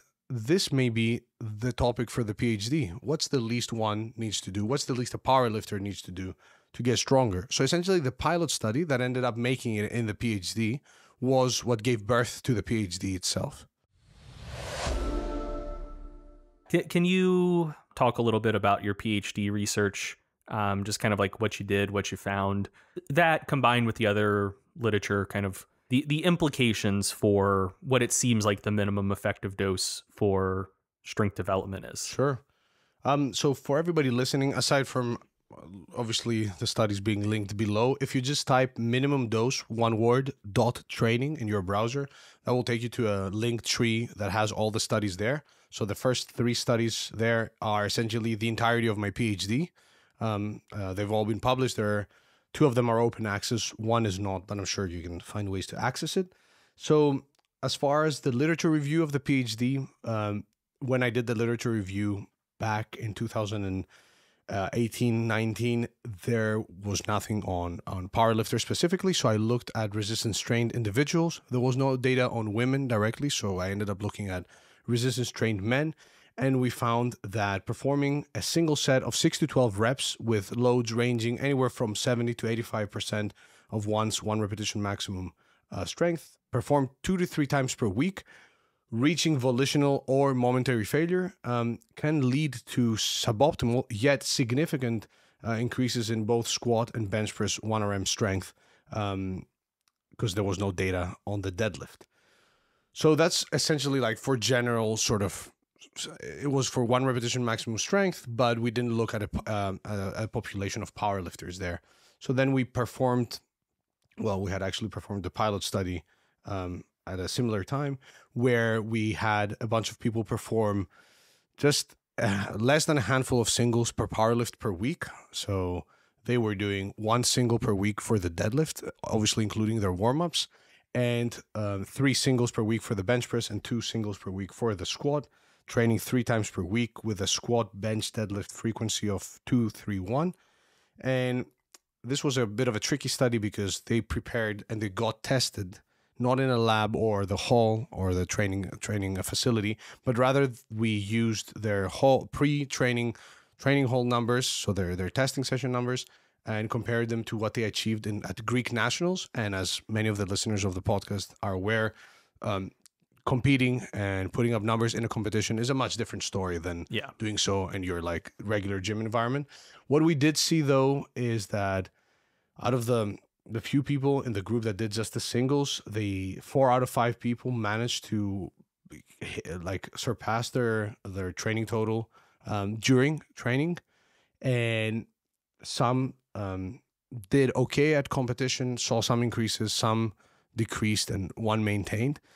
But the fact that their peri-training results, because that study was 10 weeks long, hinted at the idea that maybe you could go as low as doing a few singles per week. So then we did a bunch of studies to see whether that's true or not. And those were published as 1 paper, which you are also a co-author on. Yes. And just to slightly apologize and give context for something I said, it may have sounded like I was like being slightly dismissive, like, don't go into too much excruciating detail here. Not because I don't want you to be able to describe your research in whatever depth you see fit, but it was because I was an author on that paper, and it's a long fucking paper. It's a long paper, bro. Ain't nobody got time for that. I mean, the listeners the listeners here like long episodes, but I figure we probably shouldn't push it another 2 hours. So yeah, that is what I had in mind when I said that. It's a very fair comment, and I think a lot of people have missed out on the fact. I think this was one of the first multi-experiment papers in sports science. In psychology, it's more common to see multi-experiment papers. Mm-hmm. Shout out to James Steele. That was his idea. And essentially what we did here was we did 1 interview study with very experienced coaches and athletes. So I'm talking about like some of the best powerlifters in the world, regardless of federation, sex, or age, as well as many experienced coaches with like tons of IPF national and world champions under their belt. When we essentially explored the concept of the minimum dose, we asked them, hey, have you played around with the concept? What do you think is possible as far as strength increases in certain periods of time? What's the least one can do? We also did a couple of studies where we had people perform just singles, like we did in the pilot study. Then we had a group perform singles and a couple of back-off sets. And we also asked nationally qualified IPF powerlifters about their experiences with minimum dose training in the form of a survey, as well as try to define what meaningful strength change constitutes. So you were right to say that, hey, unpacking this would take a long time, and because we would have to essentially review 5 studies. But overall, after we triangulate all the data that we collected, including the interview and the intervention studies, we found that powerlifting athletes looking to train with a minimum effective training dose approach can do by doing 3 to 6 working sets of around 1 to 5 repetitions each week, with those sets spread across 1 to 3 sessions per week per powerlift, using loads somewhat above 80% 1RM at an RPE of somewhere between 7.5 to 9.5 for around 6 to 12 weeks, and expect to gain strength. If you were to go as low as the people in the pilot study and just do like literally 1 to 3 singles per week per powerlift, your chances of making meaningful gains are quite lower. And it's likely that you won't make meaningful gains, but you could experience meaningful gains just by adding 2 to 3 back-off sets at 80% of whatever you hit for a single repetition, anywhere around 80%. And expect to probably surpass what coaches and powerlifting athletes regard as meaningful. So things are looking really good for people that are pressed for time or want to, not spend a ton of their recovery resources in their training for whatever reason. Yeah, that makes sense. The follow-up question to that I've always had, at least, is how generalizable through time do you think that is? Like these are findings over 6 weeks. Like 6 weeks. And like I'm not trying to ask you to just like hype up your research or overinterpret it. Like this is mostly just kind of like a vibes based question, like based on your experience as a lifter and a coach. The idea of just like a few singles plus back off sets per week, how long do you think that would actually lead to like productive strength increases? Like, do you think that the findings may have to some extent been an artifact of the 6-week training blocks, or do you think that if you push that out to like 4 months, people still would have been making gains at 4 months? Yeah, that's an interesting question, and that was, I think, one of the limitations that we didn't discuss in detail on the paper. And it's one of the questions of one of the listeners as well. Could it have just been peaking? 6 weeks of very specific powerlifting training, sort of acting as a peak. And although yes, that may explain the results to a certain extent. Anecdotally, when the research came out, a lot of people reached out and said, "Hey, this is really cool. I did something similar for a couple of months, even longer than a couple of months back in the day." But if we're to triangulate, and that's why we spoke to coaches and athletes, and experienced coaches and athletes, to see whether, what we found sort of lines up with their experience. And it more or less did with the 12-week figure coming out off the back of the interviews rather than the intervention data. So I'd say that my bet, expressed with caution and based on the literature, but also my personal experience as a coach, I think you could do as little as 3 to 6 working sets per powerlift per week, spread across 1 to 3 sessions for 3 to 4 months, and still make gains. Now, there are other factors that will come in play, like your experience, how much muscle mass have you've built, technical proficiency, and so on and so forth. But it's not like you will know the thing. If you're training with singles, you, after like a few weeks of things not looking that great, I think it's you'll get the heads up from your training feedback pretty quickly to know that things may need a different push. But then the question becomes, how much more do you need to add to still see progress? Because it could be that if you add another set or two, you can still just like keep going for another couple of months. And then, same old, same old. But I'd say with some certainty, 3 to 4 months should be more than enough for you to make meaningful strength gains based on powerlifting standards. Yeah, I agree with that, honestly. I don't know. I think the way someone views that will probably be so filtered through the lens of their own experience that I do question the generalizability. Like I think that what you outlined would probably be a pretty productive long-term approach to training, like beyond 6 weeks. But that is heavily informed by the fact that that type of thing has been pretty successful for me for periods longer than 6 weeks. And I imagine if that had not been the case for someone else, they'd be like, nah, you're full of shit. So yeah, but that would be something I would be interested in seeing more research on in the future. Same.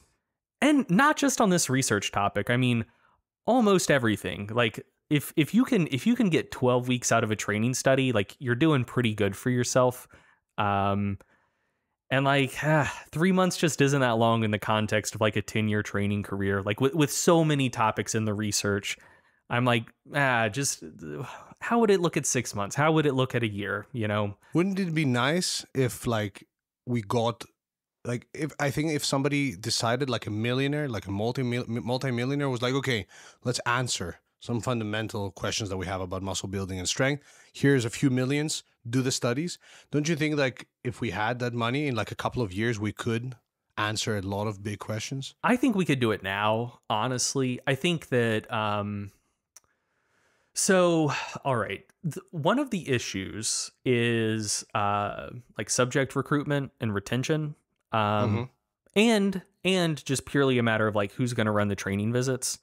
Because like more than people realize, science is largely done by grad students on grad students. And so, there are summers, there are like winter breaks. For master students, they're in the program for 2 years. They're pretty worthless for the first semester. So there's some like training time to get them up to speed. So, all of those things, and like a lot of the subjects will also just be undergrad students. So you got like if you start a study on the first week of classes, like you can do 16 weeks before finals. But yeah, so if you wanted to do a long-term training study, it would be challenging to find enough people in proximity to like a particular lab to say like, oh yeah, like I'm going to sign on for 2 years. Like you can do my training for 2 years. And then even if you could, like people's minds change and a pretty good chunk of them would probably drop out. And maybe you could keep them around. And I think this may to some extent be what you had in mind with like a rich person funding this. Like, maybe you could recruit 50 subjects in a single city to handle their training for 2 years if like you're going to pay them 5-10 grand at the end of it.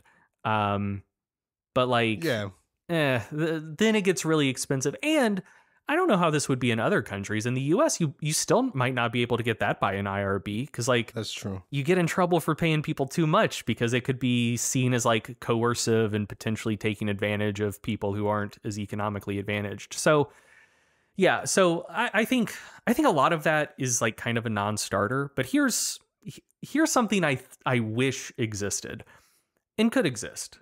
Someone would just need to do quite a bit of legwork. If there was more like cross lab collaboration on a lot of this stuff, like I think it would be horrendously difficult to find enough people for enough statistical power to run a 1-year training study at any single lab.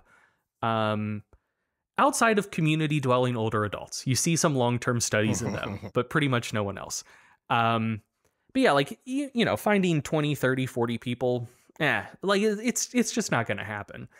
But I don't think it's unlikely that multiple labs could find like 1 or 2 people, and then if you had collaboration between like 20 different labs and the training burden and the data collection burden for each individual lab is like exceptionally low. You know, you just have one or two people coming in 3-4 times a week. Like with all of the other data collection you're doing, like that would just be a drop in the bucket time wise. And then like, you know, on the back end, you might need to like statistically control for like lab effects. Cause like some labs just may across the board tend to see more robust training effects than others. Like there would be some like analytical concerns, like not hurdles that would be unclearable, but like your statistical approach to analyzing the data would need to be a bit more sophisticated than a typical study. But like, I don't know. I do think that would be pretty feasible. But like most of the work would be on the front end to just like build the network of scientists who would be like willing and able to collaborate on projects like that. But I think if you distribute it enough, it would be like very feasible. Yeah, and that's something we've tried and we're currently trying to do. That was again, like James's influence was heavy on that, like multi-site data collection.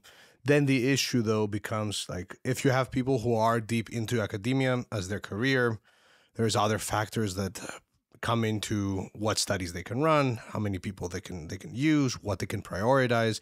But I do agree that that's where the field should start moving towards, and having maybe like a body, or I don't know, like an organization that sort of handles multi-site data collection or something that could definitely help us answer more questions. Yeah. Just getting back to minimum effective dose stuff, 2 other questions I have with that, and then I think we can kind of like wrap up this segment and answer a few questions. The first is anytime this question comes up, you're going to see people just being like, well, like, why should we care about this in the first place? You know, like I'm trying to maximize my gains. Like, why am I trying to find the minimum volume to still make some gains? Or they might even come in with like negative inferences. It's like, like this person's just trying to like trick people into being lazy and like sell them like, you know, gains with no effort. So I do think it's worth talking a little bit about like why people should care about this in the first place. And I'm not saying that as kind of like a gotcha, like leading question. I think there's like very clear reasons that people should care about this. But yeah, like why should we care what the minimum effective dose is for strength gains? Like, who might this be like extremely useful and relevant for? Imagine though if I was actually caught off guard here and it was a true gotcha moment and I was like, I gotta go. In all seriousness, the thing is, a lot of people, if not not a lot, the majority of people that engage even in strength sports and strength training as a hobby, have lives, have other priorities, professional, family related, and so on and so forth. It is almost impossible that you will not have periods during your life where stress is very high, time is of the essence, and also mood to train is not there. We love lifting, but I'm sure everyone, even the most hardcore lifters here, do go through, you know, those odd couple of months where excitement to lift is just not there. And having the minimum effect, the concept of the minimum effective dose, and knowing that you can always fall back to doing less and still seeing meaningful strength increases. Because keep in mind, we didn't look at what's the least you need to do in order to maintain your strength or just see some slight change in the numbers. Having that concept can allow you to still remain productive during periods where other times you could have been not training, because you would go, yes, I cannot do my 15 sets of squats this week. I'm going to skip session 1.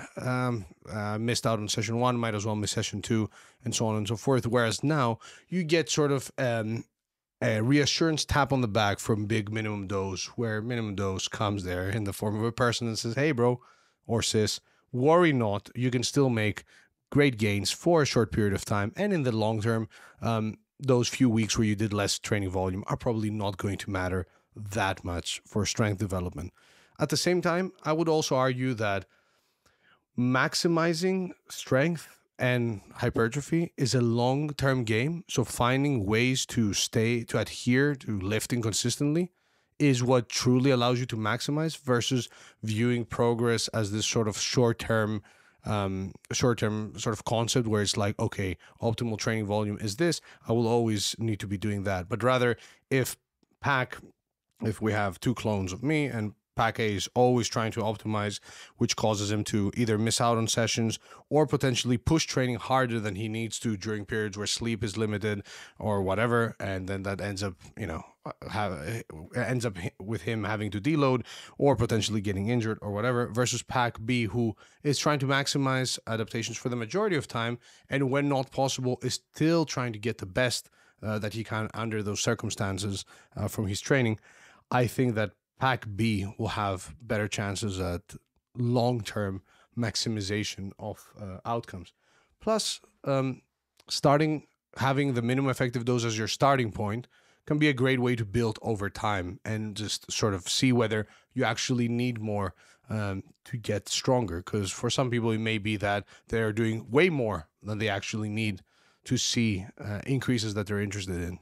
Yeah, I think that makes a lot of sense. And in fact, like several other like pretty common scenarios also like immediately come to mind for me.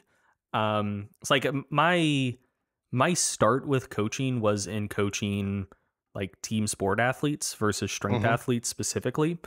And like this is like these types of things are huge for them, because if you're an in-season basketball player or an in-season football player, like you're not, like you don't have the ability to train as if you're trying to maximize strength or power development. Like you are mostly just trying to maintain, or, if you can still like gradually build throughout the season versus your rivals who maybe are like gradually getting a little weaker, like maybe team performance improves because like you get more practices under your belt, better tactics, whatever. But like physically in a lot of sports, it's not uncommon for players to be like at their peak first week of the season and then like slowly degrade over the course of a season.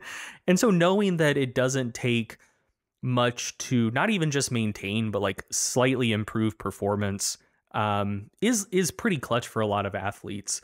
Another thing that comes to mind, even for people who are like big on the optimization train, is just like you can't necessarily push super hard on everything all the time.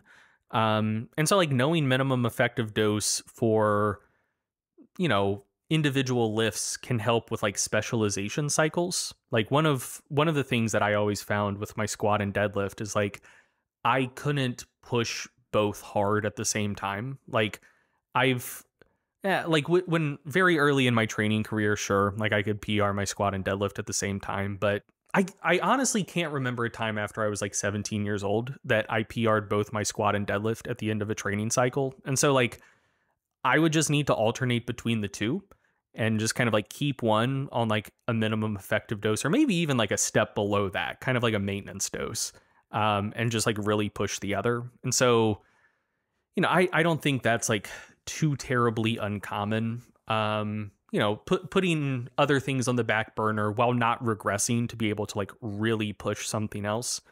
And then also like one of like the largest population of people that engage in resistance training, or what public health bodies would call like muscle strengthening exercise, aren't lifters. This is something that, I forget the exact numbers, but hopefully I'm not that far off. Something like 35% of Americans and somewhere between like 20 to 40% of individuals in like most developed countries meet government guidelines for like muscle strengthening exercise, which could be lifting, could be, like Pilates or at home like circuit training or whatever. But like, it's more people are doing some form of resistance exercise than I think a lot of folks realize, but it's still like a minority of the population. And in surveys, when you ask the 60 to 80% of people who aren't doing that, hey, why not? Time constraints are cited as a really major concern. And so knowing that it doesn't take that much to like even for like trained powerlifters to get stronger and make gains, like I have to assume the minimum effective dose for like a completely untrained person who's done no resistance exercise at all would be even lower. So knowing that like if you only have 30 minutes per week to do some sort of resistance exercise, that like that is still like productive and like it's going to be good for your health, but it's also for a lot of people going to be enough to actually make them stronger, maybe change, like maybe allow them to see some physique changes as well, although strength, hypertrophy, like two slightly different things. Like, but yeah, just knowing that you don't have to do that much to see positive effects, I think is something a lot of people don't realize. And I think we would live in a somewhat healthier society if more people did realize that. Because folks think that like, hey, if I'm going to do some sort of like resistance exercise, the only folks that I know who do that are like, like my nephew who's like big into bodybuilding, but like he's in the gym 10 hours a week. I don't have time to go to the gym 10 hours a week. So just like, fuck it. I'm not even going to try. Yeah. Like I think that this approach could, and I think maybe even should be the default approach for most people most of the time. Like not necessarily competitive powerlifters, but just like humans that exist. Yep. And so I think it's like incredibly valuable on that front. Yeah. I mean, like SBS has covered this and in detail. So the paper by Shailendra et al. So resistance training and mortality risk, a systematic review and meta-analysis, where they essentially noted that hey, any amount of resistance training can reduce all-cause mortality by around 15% and cardiovascular disease mortality by 19% and cancer mortality by 14%, with maximum risk reduction being achieved at around 60 minutes. And it's like, yeah, you're 100% spot on with more, like the majority of people would benefit more from the concept of the minimum effective dose than your average, powerlifter or bodybuilder who's trying to maximize gains. But it's a concept that holds a lot of value for them as well. And hey, nobody's telling you that's all you should do forever. Yeah. I think the final question I have on this before we shift to Q&A is, and this might be more of a vibes question than a research question. Vibes. But how do you think minimum effective dose changes throughout a training career? Like, do you think that it just gradually increases as training status increases, or some other type of arrangement? Based on the fact that the numbers, like as far as like weekly sets per week, are somewhat similar in studies where you have, untrained individuals, then resistance trained, and then you have powerlifters. Given that those numbers are, like a handful of sets, let's say on average, a handful of sets per lift per week, seems to do the trick as far as meaningful gains go. I wouldn't expect, and based on the interviews as well, because keep in mind when you hear all-time world record holders tell you, yeah, I used to do a couple of sets for my squat per week and hit a PR, my sort of belief, my vibes shifted from thinking that maybe as you get more advanced, your minimum effective dose is somewhat larger. And I think that for the majority of people, regardless of level, the starting sort of numbers are somewhat the same. So now over time, as you're getting used to very low training volumes, I do think, because like volume and strength don't appear to have the same relationship as hypertrophy, but more will be better after a certain point. So I do feel that there comes a point where that minimum effective training dose changes and you'll have to add a bit more volume. And keep in mind, adding a couple of sets may not seem like much, but if you look at it as a percentage increase, you could be looking at, 200 to 300% more volume than you were doing before if you were doing just a few sets. But yeah, I'm not entirely sure as to how that changes over time. I would expect that there comes a point where you plateau and you need to do more, but when that happens is something that we still need to figure out. And obviously, like strength itself over time, like we recently published a paper called using powerlifting athletes to determine strength adaptations across ages in males and females, and longitudinal growth modeling approach. This was spearheaded by Christopher Latella, and myself and Milo had the chance to help out. I read that paper. I enjoyed it. Nice. It's for you only. I think it's you and us that have read it at the moment. I mean, I don't know. Yeah, the linear log curves, I think, were probably a good choice for modeling it. But the implication for ongoing gains past a certain point is relatively grim. It's grim. That's what I was going to say.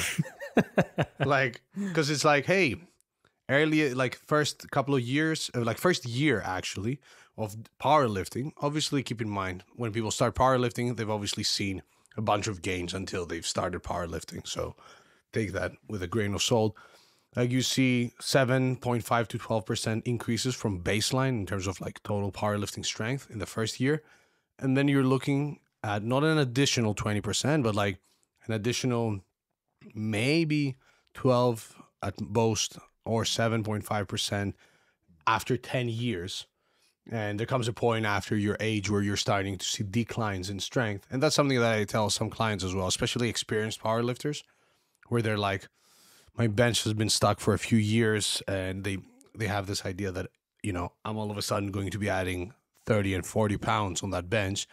And unfortunately, you have to manage expectations and be like, look, if you don't do anything drastic with your body weight or change something extremely, or change something that you hadn't been doing as far as training goes, it's likely that things are just slowing down over time. So it is the name of the game. And in the context of the minimum dose, there will come a point in general where you won't be able to see great strength increase. So it may not be that the minimum dose that you had is ineffective. It may be that no matter what you do, eking out a few more kilos on your bench or squat or deadlift is going to take a long time and a lot of consistent training. Yeah, I think that is an important point. Just like the idea that like necessary training volumes like necessarily just like gradually increase over time. Like that is a pretty popular idea. But I'm not like I definitely used to believe I think I believe it less and less these days. But I think where it does maybe come from is just that like it's harder to make gains, period. And so like I sort of think that like the general kind of physiological effect of a particular dose of training doesn't necessarily change over time, but it just gets like more and more blunted over time. And so if you're interested in like, hey, how much do I need to do to be able to like reliably PR after a 12-week training cycle? I think that like that number probably for a lot of people, again, I don't think it just like increases linearly forever, but like I do suspect that does go up over time. Just because like just fucking doing anything if you're untrained, if you don't PR after 12 weeks, like you picked bad parents and better luck in the next life. You know, if you've been training for like a year, like you probably need to get after it pretty good, but like it shouldn't be that bad. If you've been training for like 5 years, if you're going to PR all lifts after a 12-week training cycle, like reliably, like I think that requires like really pushing yourself to the limits with what you can handle, just because like if you've been training for like 5 or 10 years, just because kind of like your baseline rate of adaptation to any stimulus is like so much diminished. But like that doesn't necessarily mean that the amount of volume that's effective for you has dramatically changed. It's just kind of like if you're trying to see like measurable effects on like a particular time scale, if that makes sense. Where like, you know, it very well could be that your volume versus strength gains curve has never changed at any point along the way. But like previously it was like you could put 10 pounds on your squat with like 1x level of volume and 30 pounds on your squat with 4x level of volume in 12 weeks. But now it's like, you know, you could put half a pound on your squat with 1x level of volume in 12 weeks, or 5 pounds on your squat with 5x level of volume in 12 weeks. Like, you know, the shape of that curve hasn't fundamentally changed, but it's just like, if you're trying to see like a certain amount of measurable progress, like it gives the appearance of things like trending up pretty quickly. And so, yeah, like I don't know that that's what is happening, but like, I wonder if it is. Like, I suspect it may be. Yeah. Only one way to find out. That is true. Let's answer some listener questions real quick and then wrap this puppy up. How does that sound to you? It sounds amazing. All right. Let's start with a question from Ali Shah. Hey, Dr. Pak. Just wondering if we know what's the difference between maintenance volume and, let's say, the minimum effective dose for hypertrophy. So I appreciate the question. As far as maintenance volume for hypertrophy and minimum effective dose, the data on minimum effective dose, if we define effective as like seeing significant or like meaningful hypertrophy increases, obviously in the literature for hypertrophy, we may have to look at studies that have defined meaningfulness as statistical significance. The volume that you need to make some form of hypertrophy gains that are deemed meaningful, as far as the literature goes, is as low as like 1 to 3 sets per muscle group per week, which essentially allows me to feel somewhat confident in saying that you could maintain muscle mass with as little as 1 like intense set per muscle group per week, potentially even less. I know you guys have touched on this topic in the past on the podcast, where like I wouldn't be surprised even if you did like a few isometrics or something as unorthodox as that versus your regular training, that you'd still be able to maintain your muscle mass to a great extent. But for the listener that posed the question, I'd say that 1 to 3 sets per muscle group per week can be thought of as like maintenance / like low minimum effective dose, because you are like taking a bit of a chance there as far as meaningful gains go.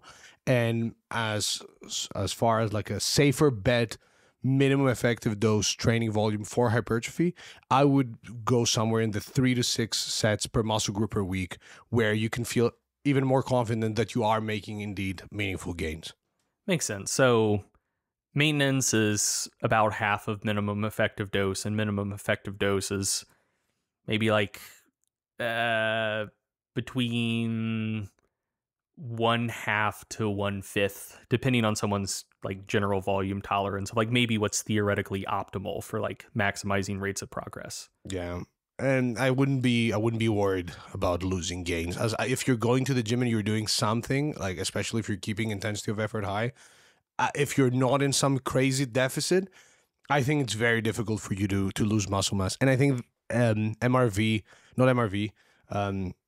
maintenance volume is somewhat overstated, or the idea that, hey, if you're not matching your previous volume, you're losing gains.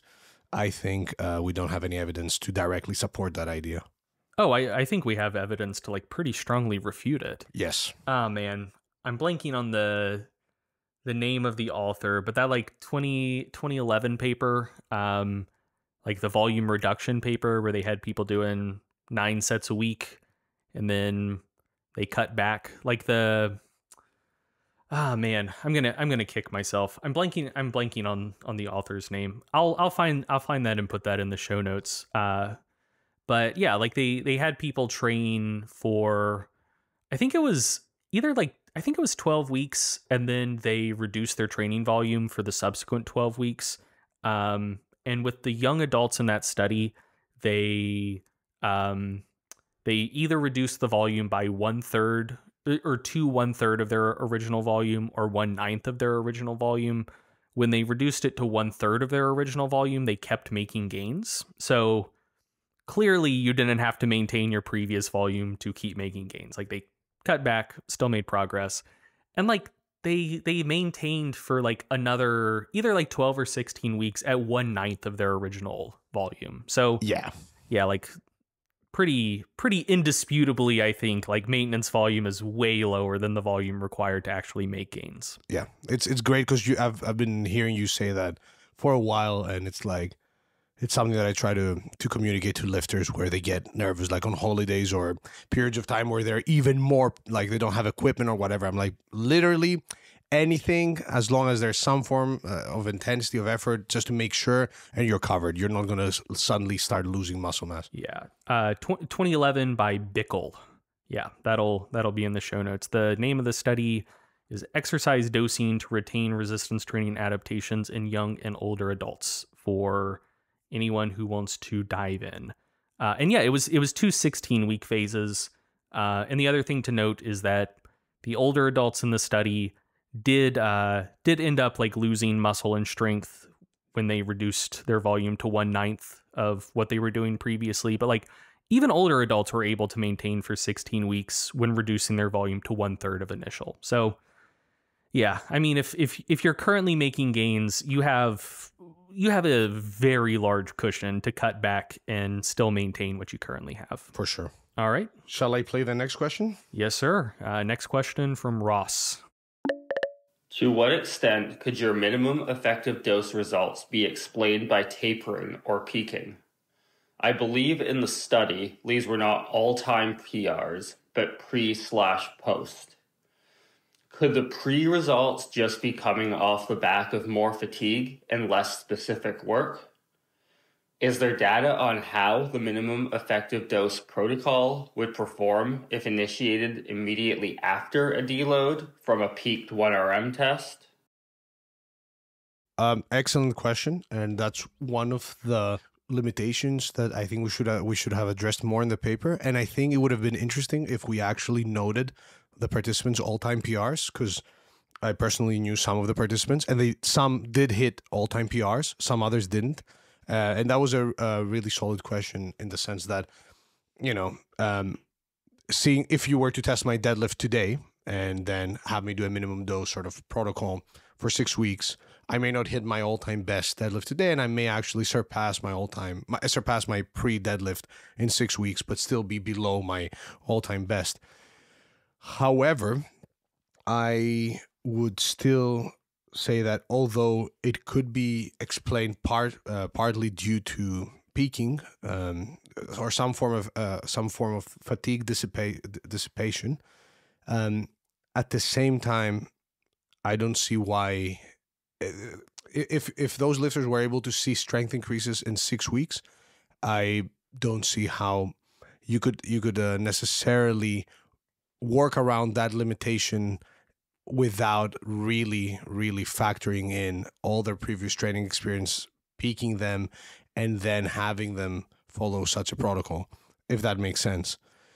So if they're able to make meaningful strength gains in 6 weeks, it may be that they can continue making said gains for a while longer if we were to extend the duration of the study. If I could just add something, though, I do think that is a fair critique of your study, but not a critique that is unique to your study.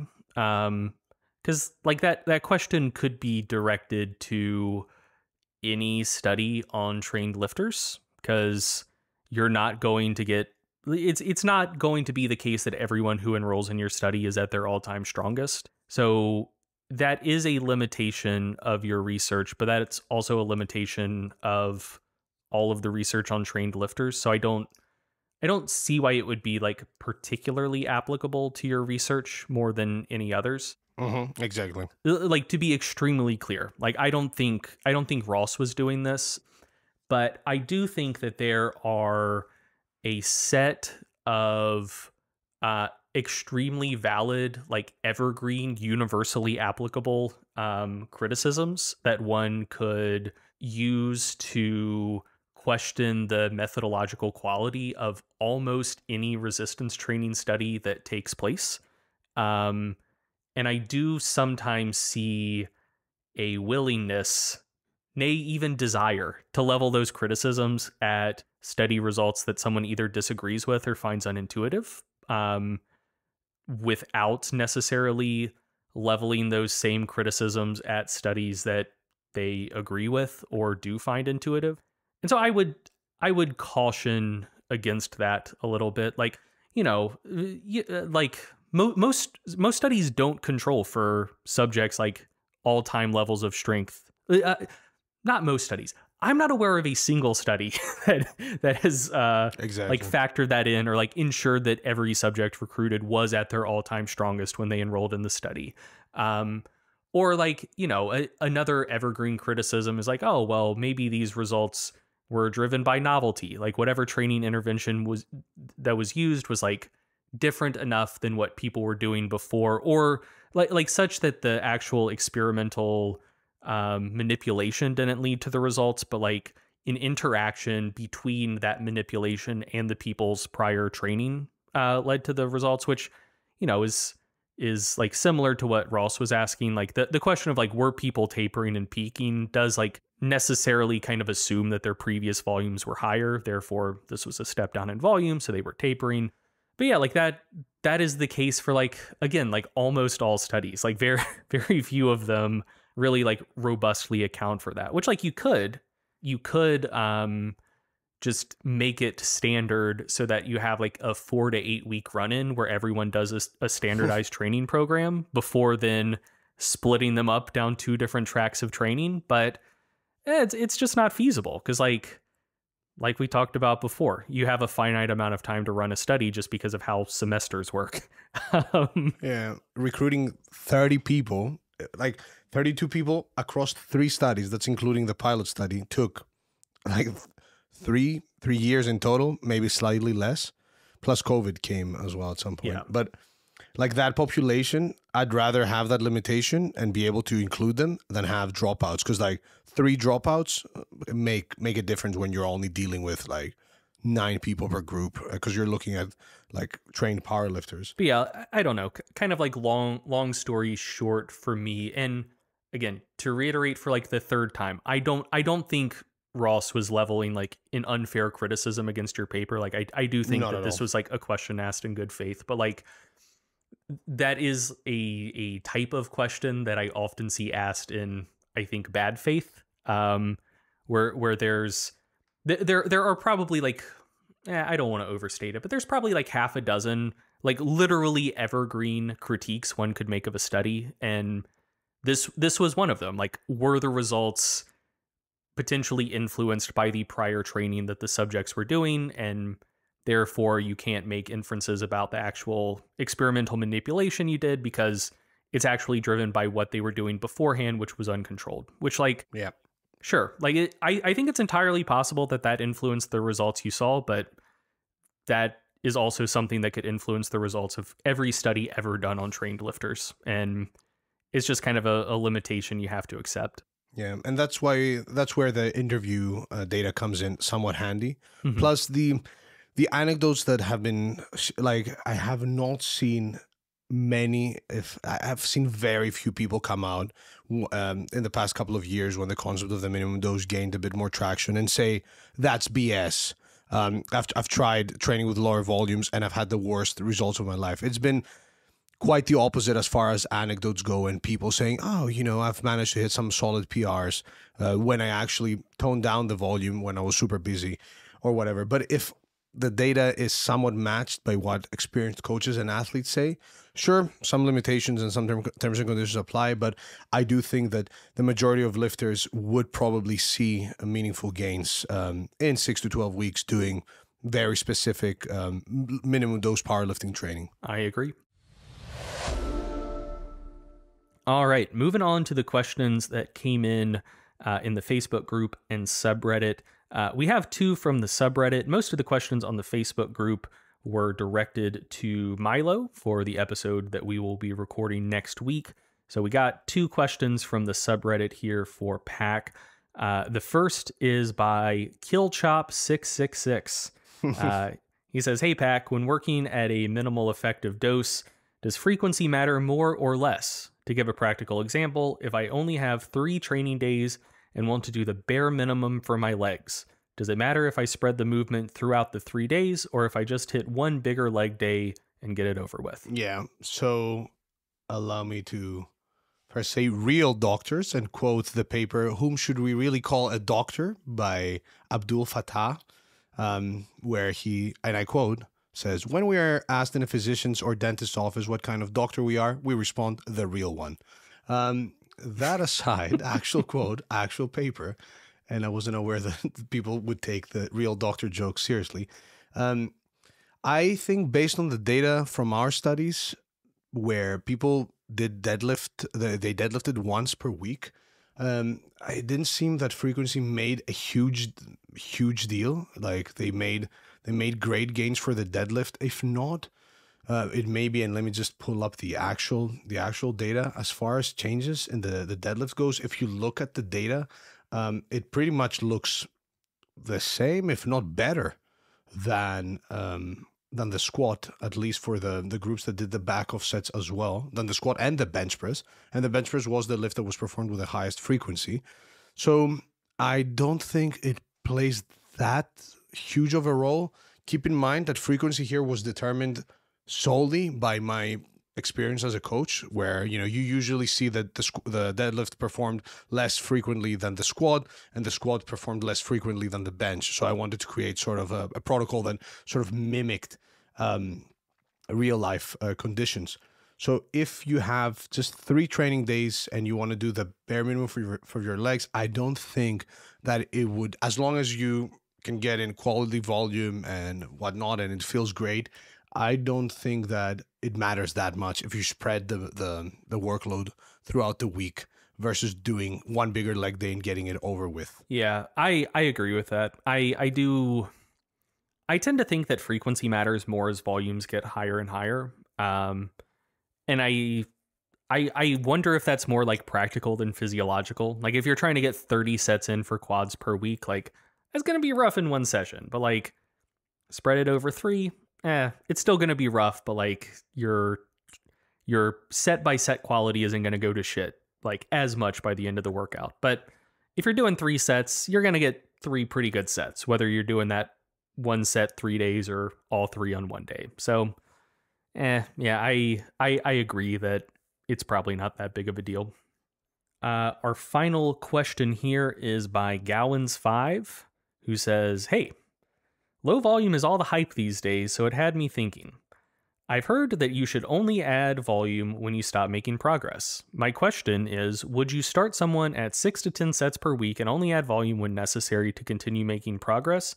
Or would you start with a moderate amount of volume and adjust up or down based on how you're feeling to try to determine at what volume you might personally make the best progress with at that point in time? The second option would require you to probably adjust intensity, frequency, or proximity to failure, rather than just increasing volume when you're not seeing progress, which obviously requires more troubleshooting. So kind of a statement / question, but basically just asking kind of like how you would manipulate volume over time when it seems that someone maybe stops progressing. Kind of like what's your move? Yeah. So coach's corner over here. Like as a coach, if it would depend on the individual's goals. So if you were a powerlifter, competitive powerlifter, and you were like, look, this means a lot to me. I want to make the most I can make out of my training.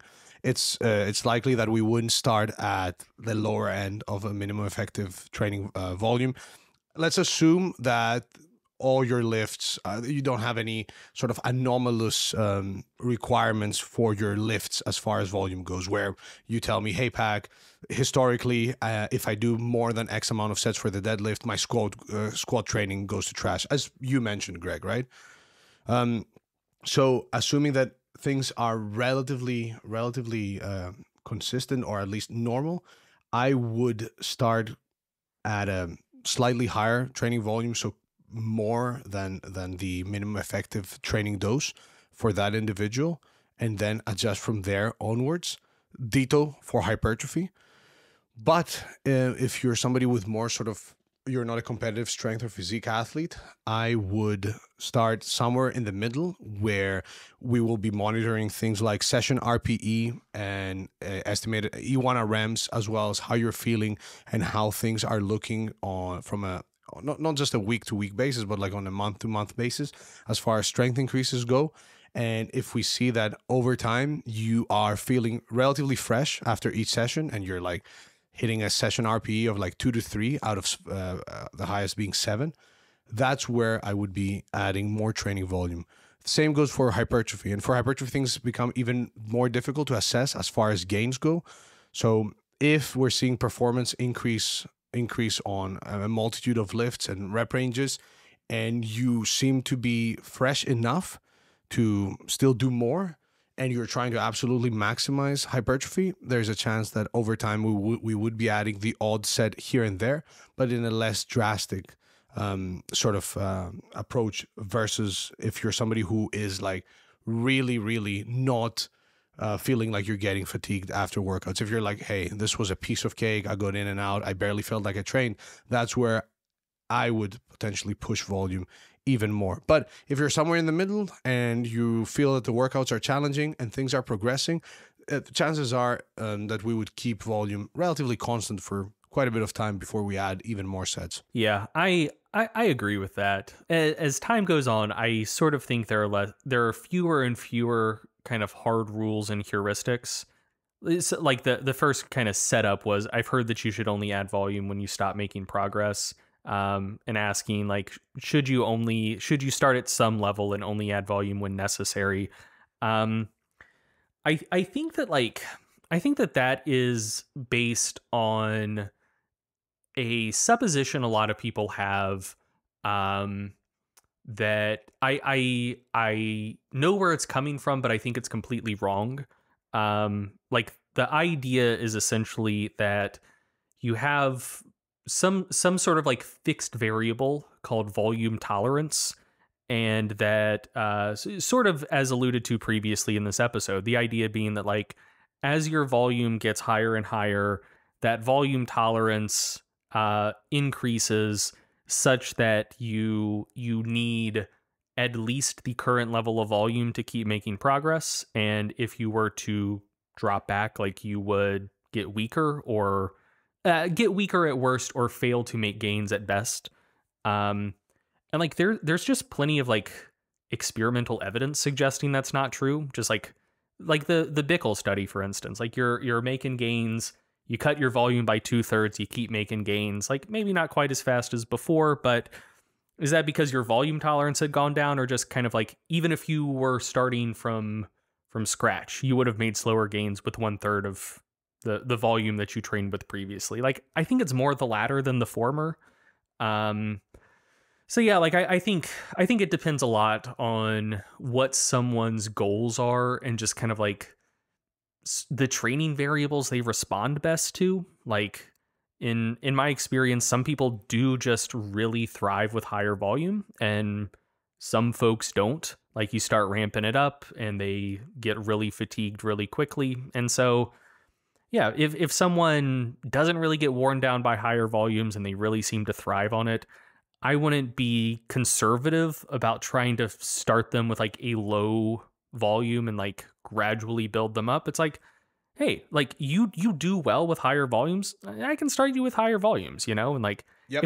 if we need to increase from there, cool. And also, if we ever overreach, like I feel pretty confident that we can pull back and you're not going to regress by doing so. Because I think that if volume tolerance exists, it has much more to do with like your ability to recover from the volume you're doing versus physiologically needing a ton of volume to continue making progress. Like I think that those are two distinct things. And I think higher volumes do improve your ability to tolerate higher volumes. I don't necessarily think that they rapidly, if at all, increase the threshold of volume you need to clear to keep making gains. Like I could be totally wrong about that, but like that's kind of how I feel about it. I agree. So yeah, I wouldn't necessarily start low and build up for everyone all the time. And there are also plenty of instances, like you alluded to, Pac, where if someone stalls, my first thought wouldn't be, let's increase volume. You know, like that's another thing where a lot of it just has to do with like knowing your lifter, or if you're managing your own training, knowing yourself.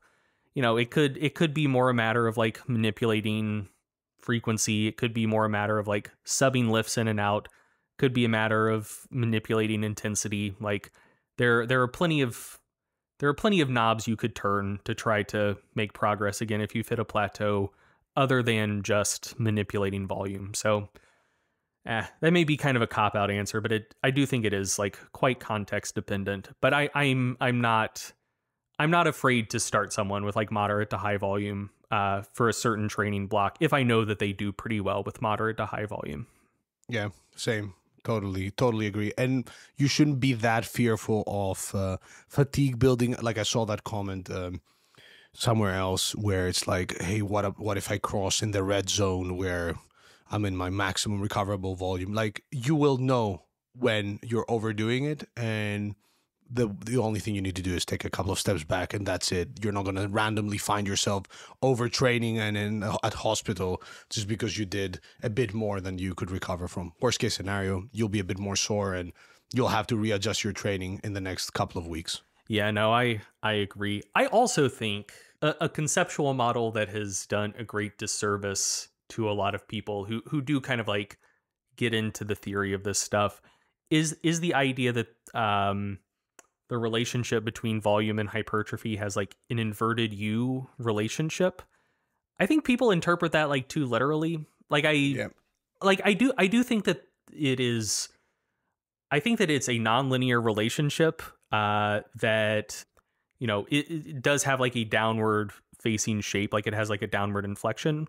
But I don't think it's particularly close to U shape. And I think I don't want to sound like I'm throwing people who use that term under the bus, because like I suspect a lot of the like educators that use that term are using it kind of loosely, where it's not like strictly parabolic, you know. It just signifies the general idea of like, hey, you're not going to make maximal gains with like super low volume. Gains usually increases, volume increases, and then you keep going up. Eventually it peters out and it might go negative at some point. But I think that rightward tail is a pretty long tail.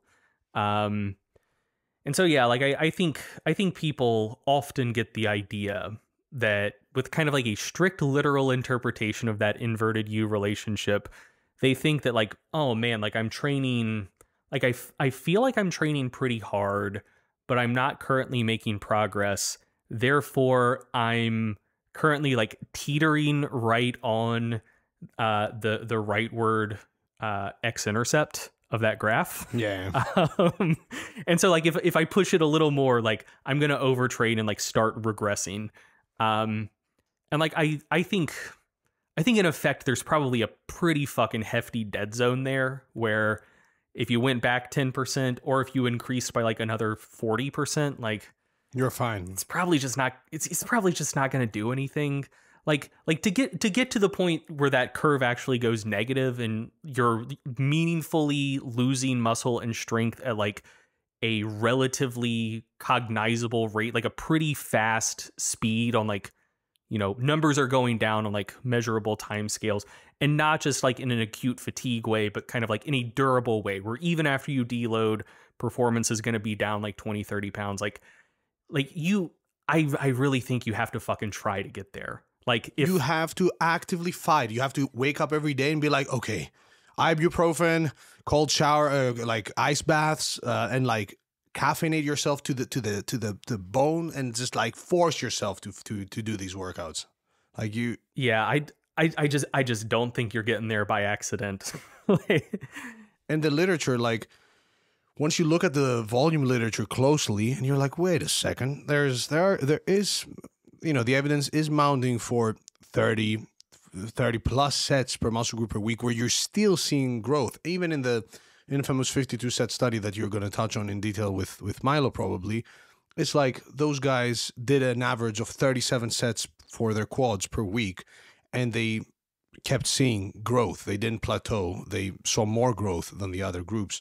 There's a cool meta in the works by the Robinson et al., aka the guys over at Data Driven Strength, that will be coming out at some point in the future, in the near future, on training volume. I won't spoil the results because they're not fully done with their analysis yet, but we may see that, you know, more is more, and up to an extent that people haven't really considered before. Yeah. Hot takes for the few that are still here with us. That doesn't surprise me to hear. I am going to ask you about that more when we get done recording.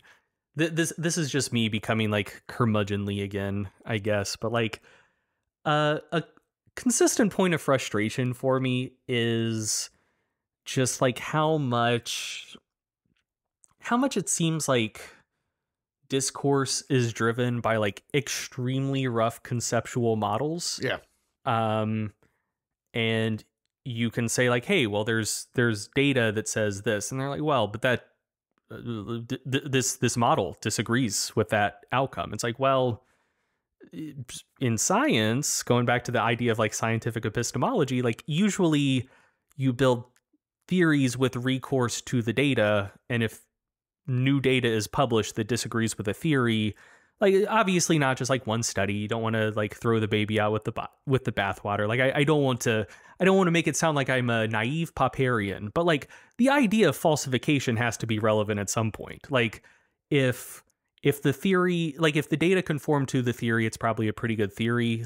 If enough data don't conform to a theory, the problem is with the theory, not the data.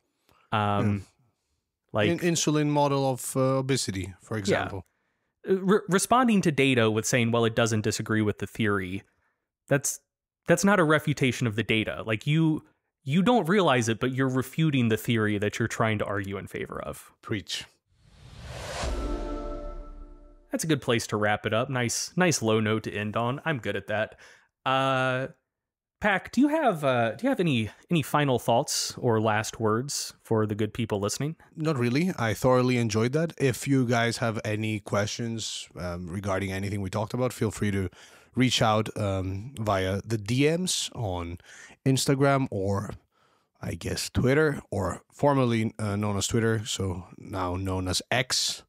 But yeah, it's been a pleasure. Thank you for coming on. And where can the people reach you, and or do you have anything that you would like to plug on the way out the door? So I do have a YouTube channel. If you type dr.pak on YouTube, that should pop up. People can reach me on Instagram. I am not on Facebook, so again, same thing. Dr. Pak on Instagram, dr_pak, because the other iterations were not available.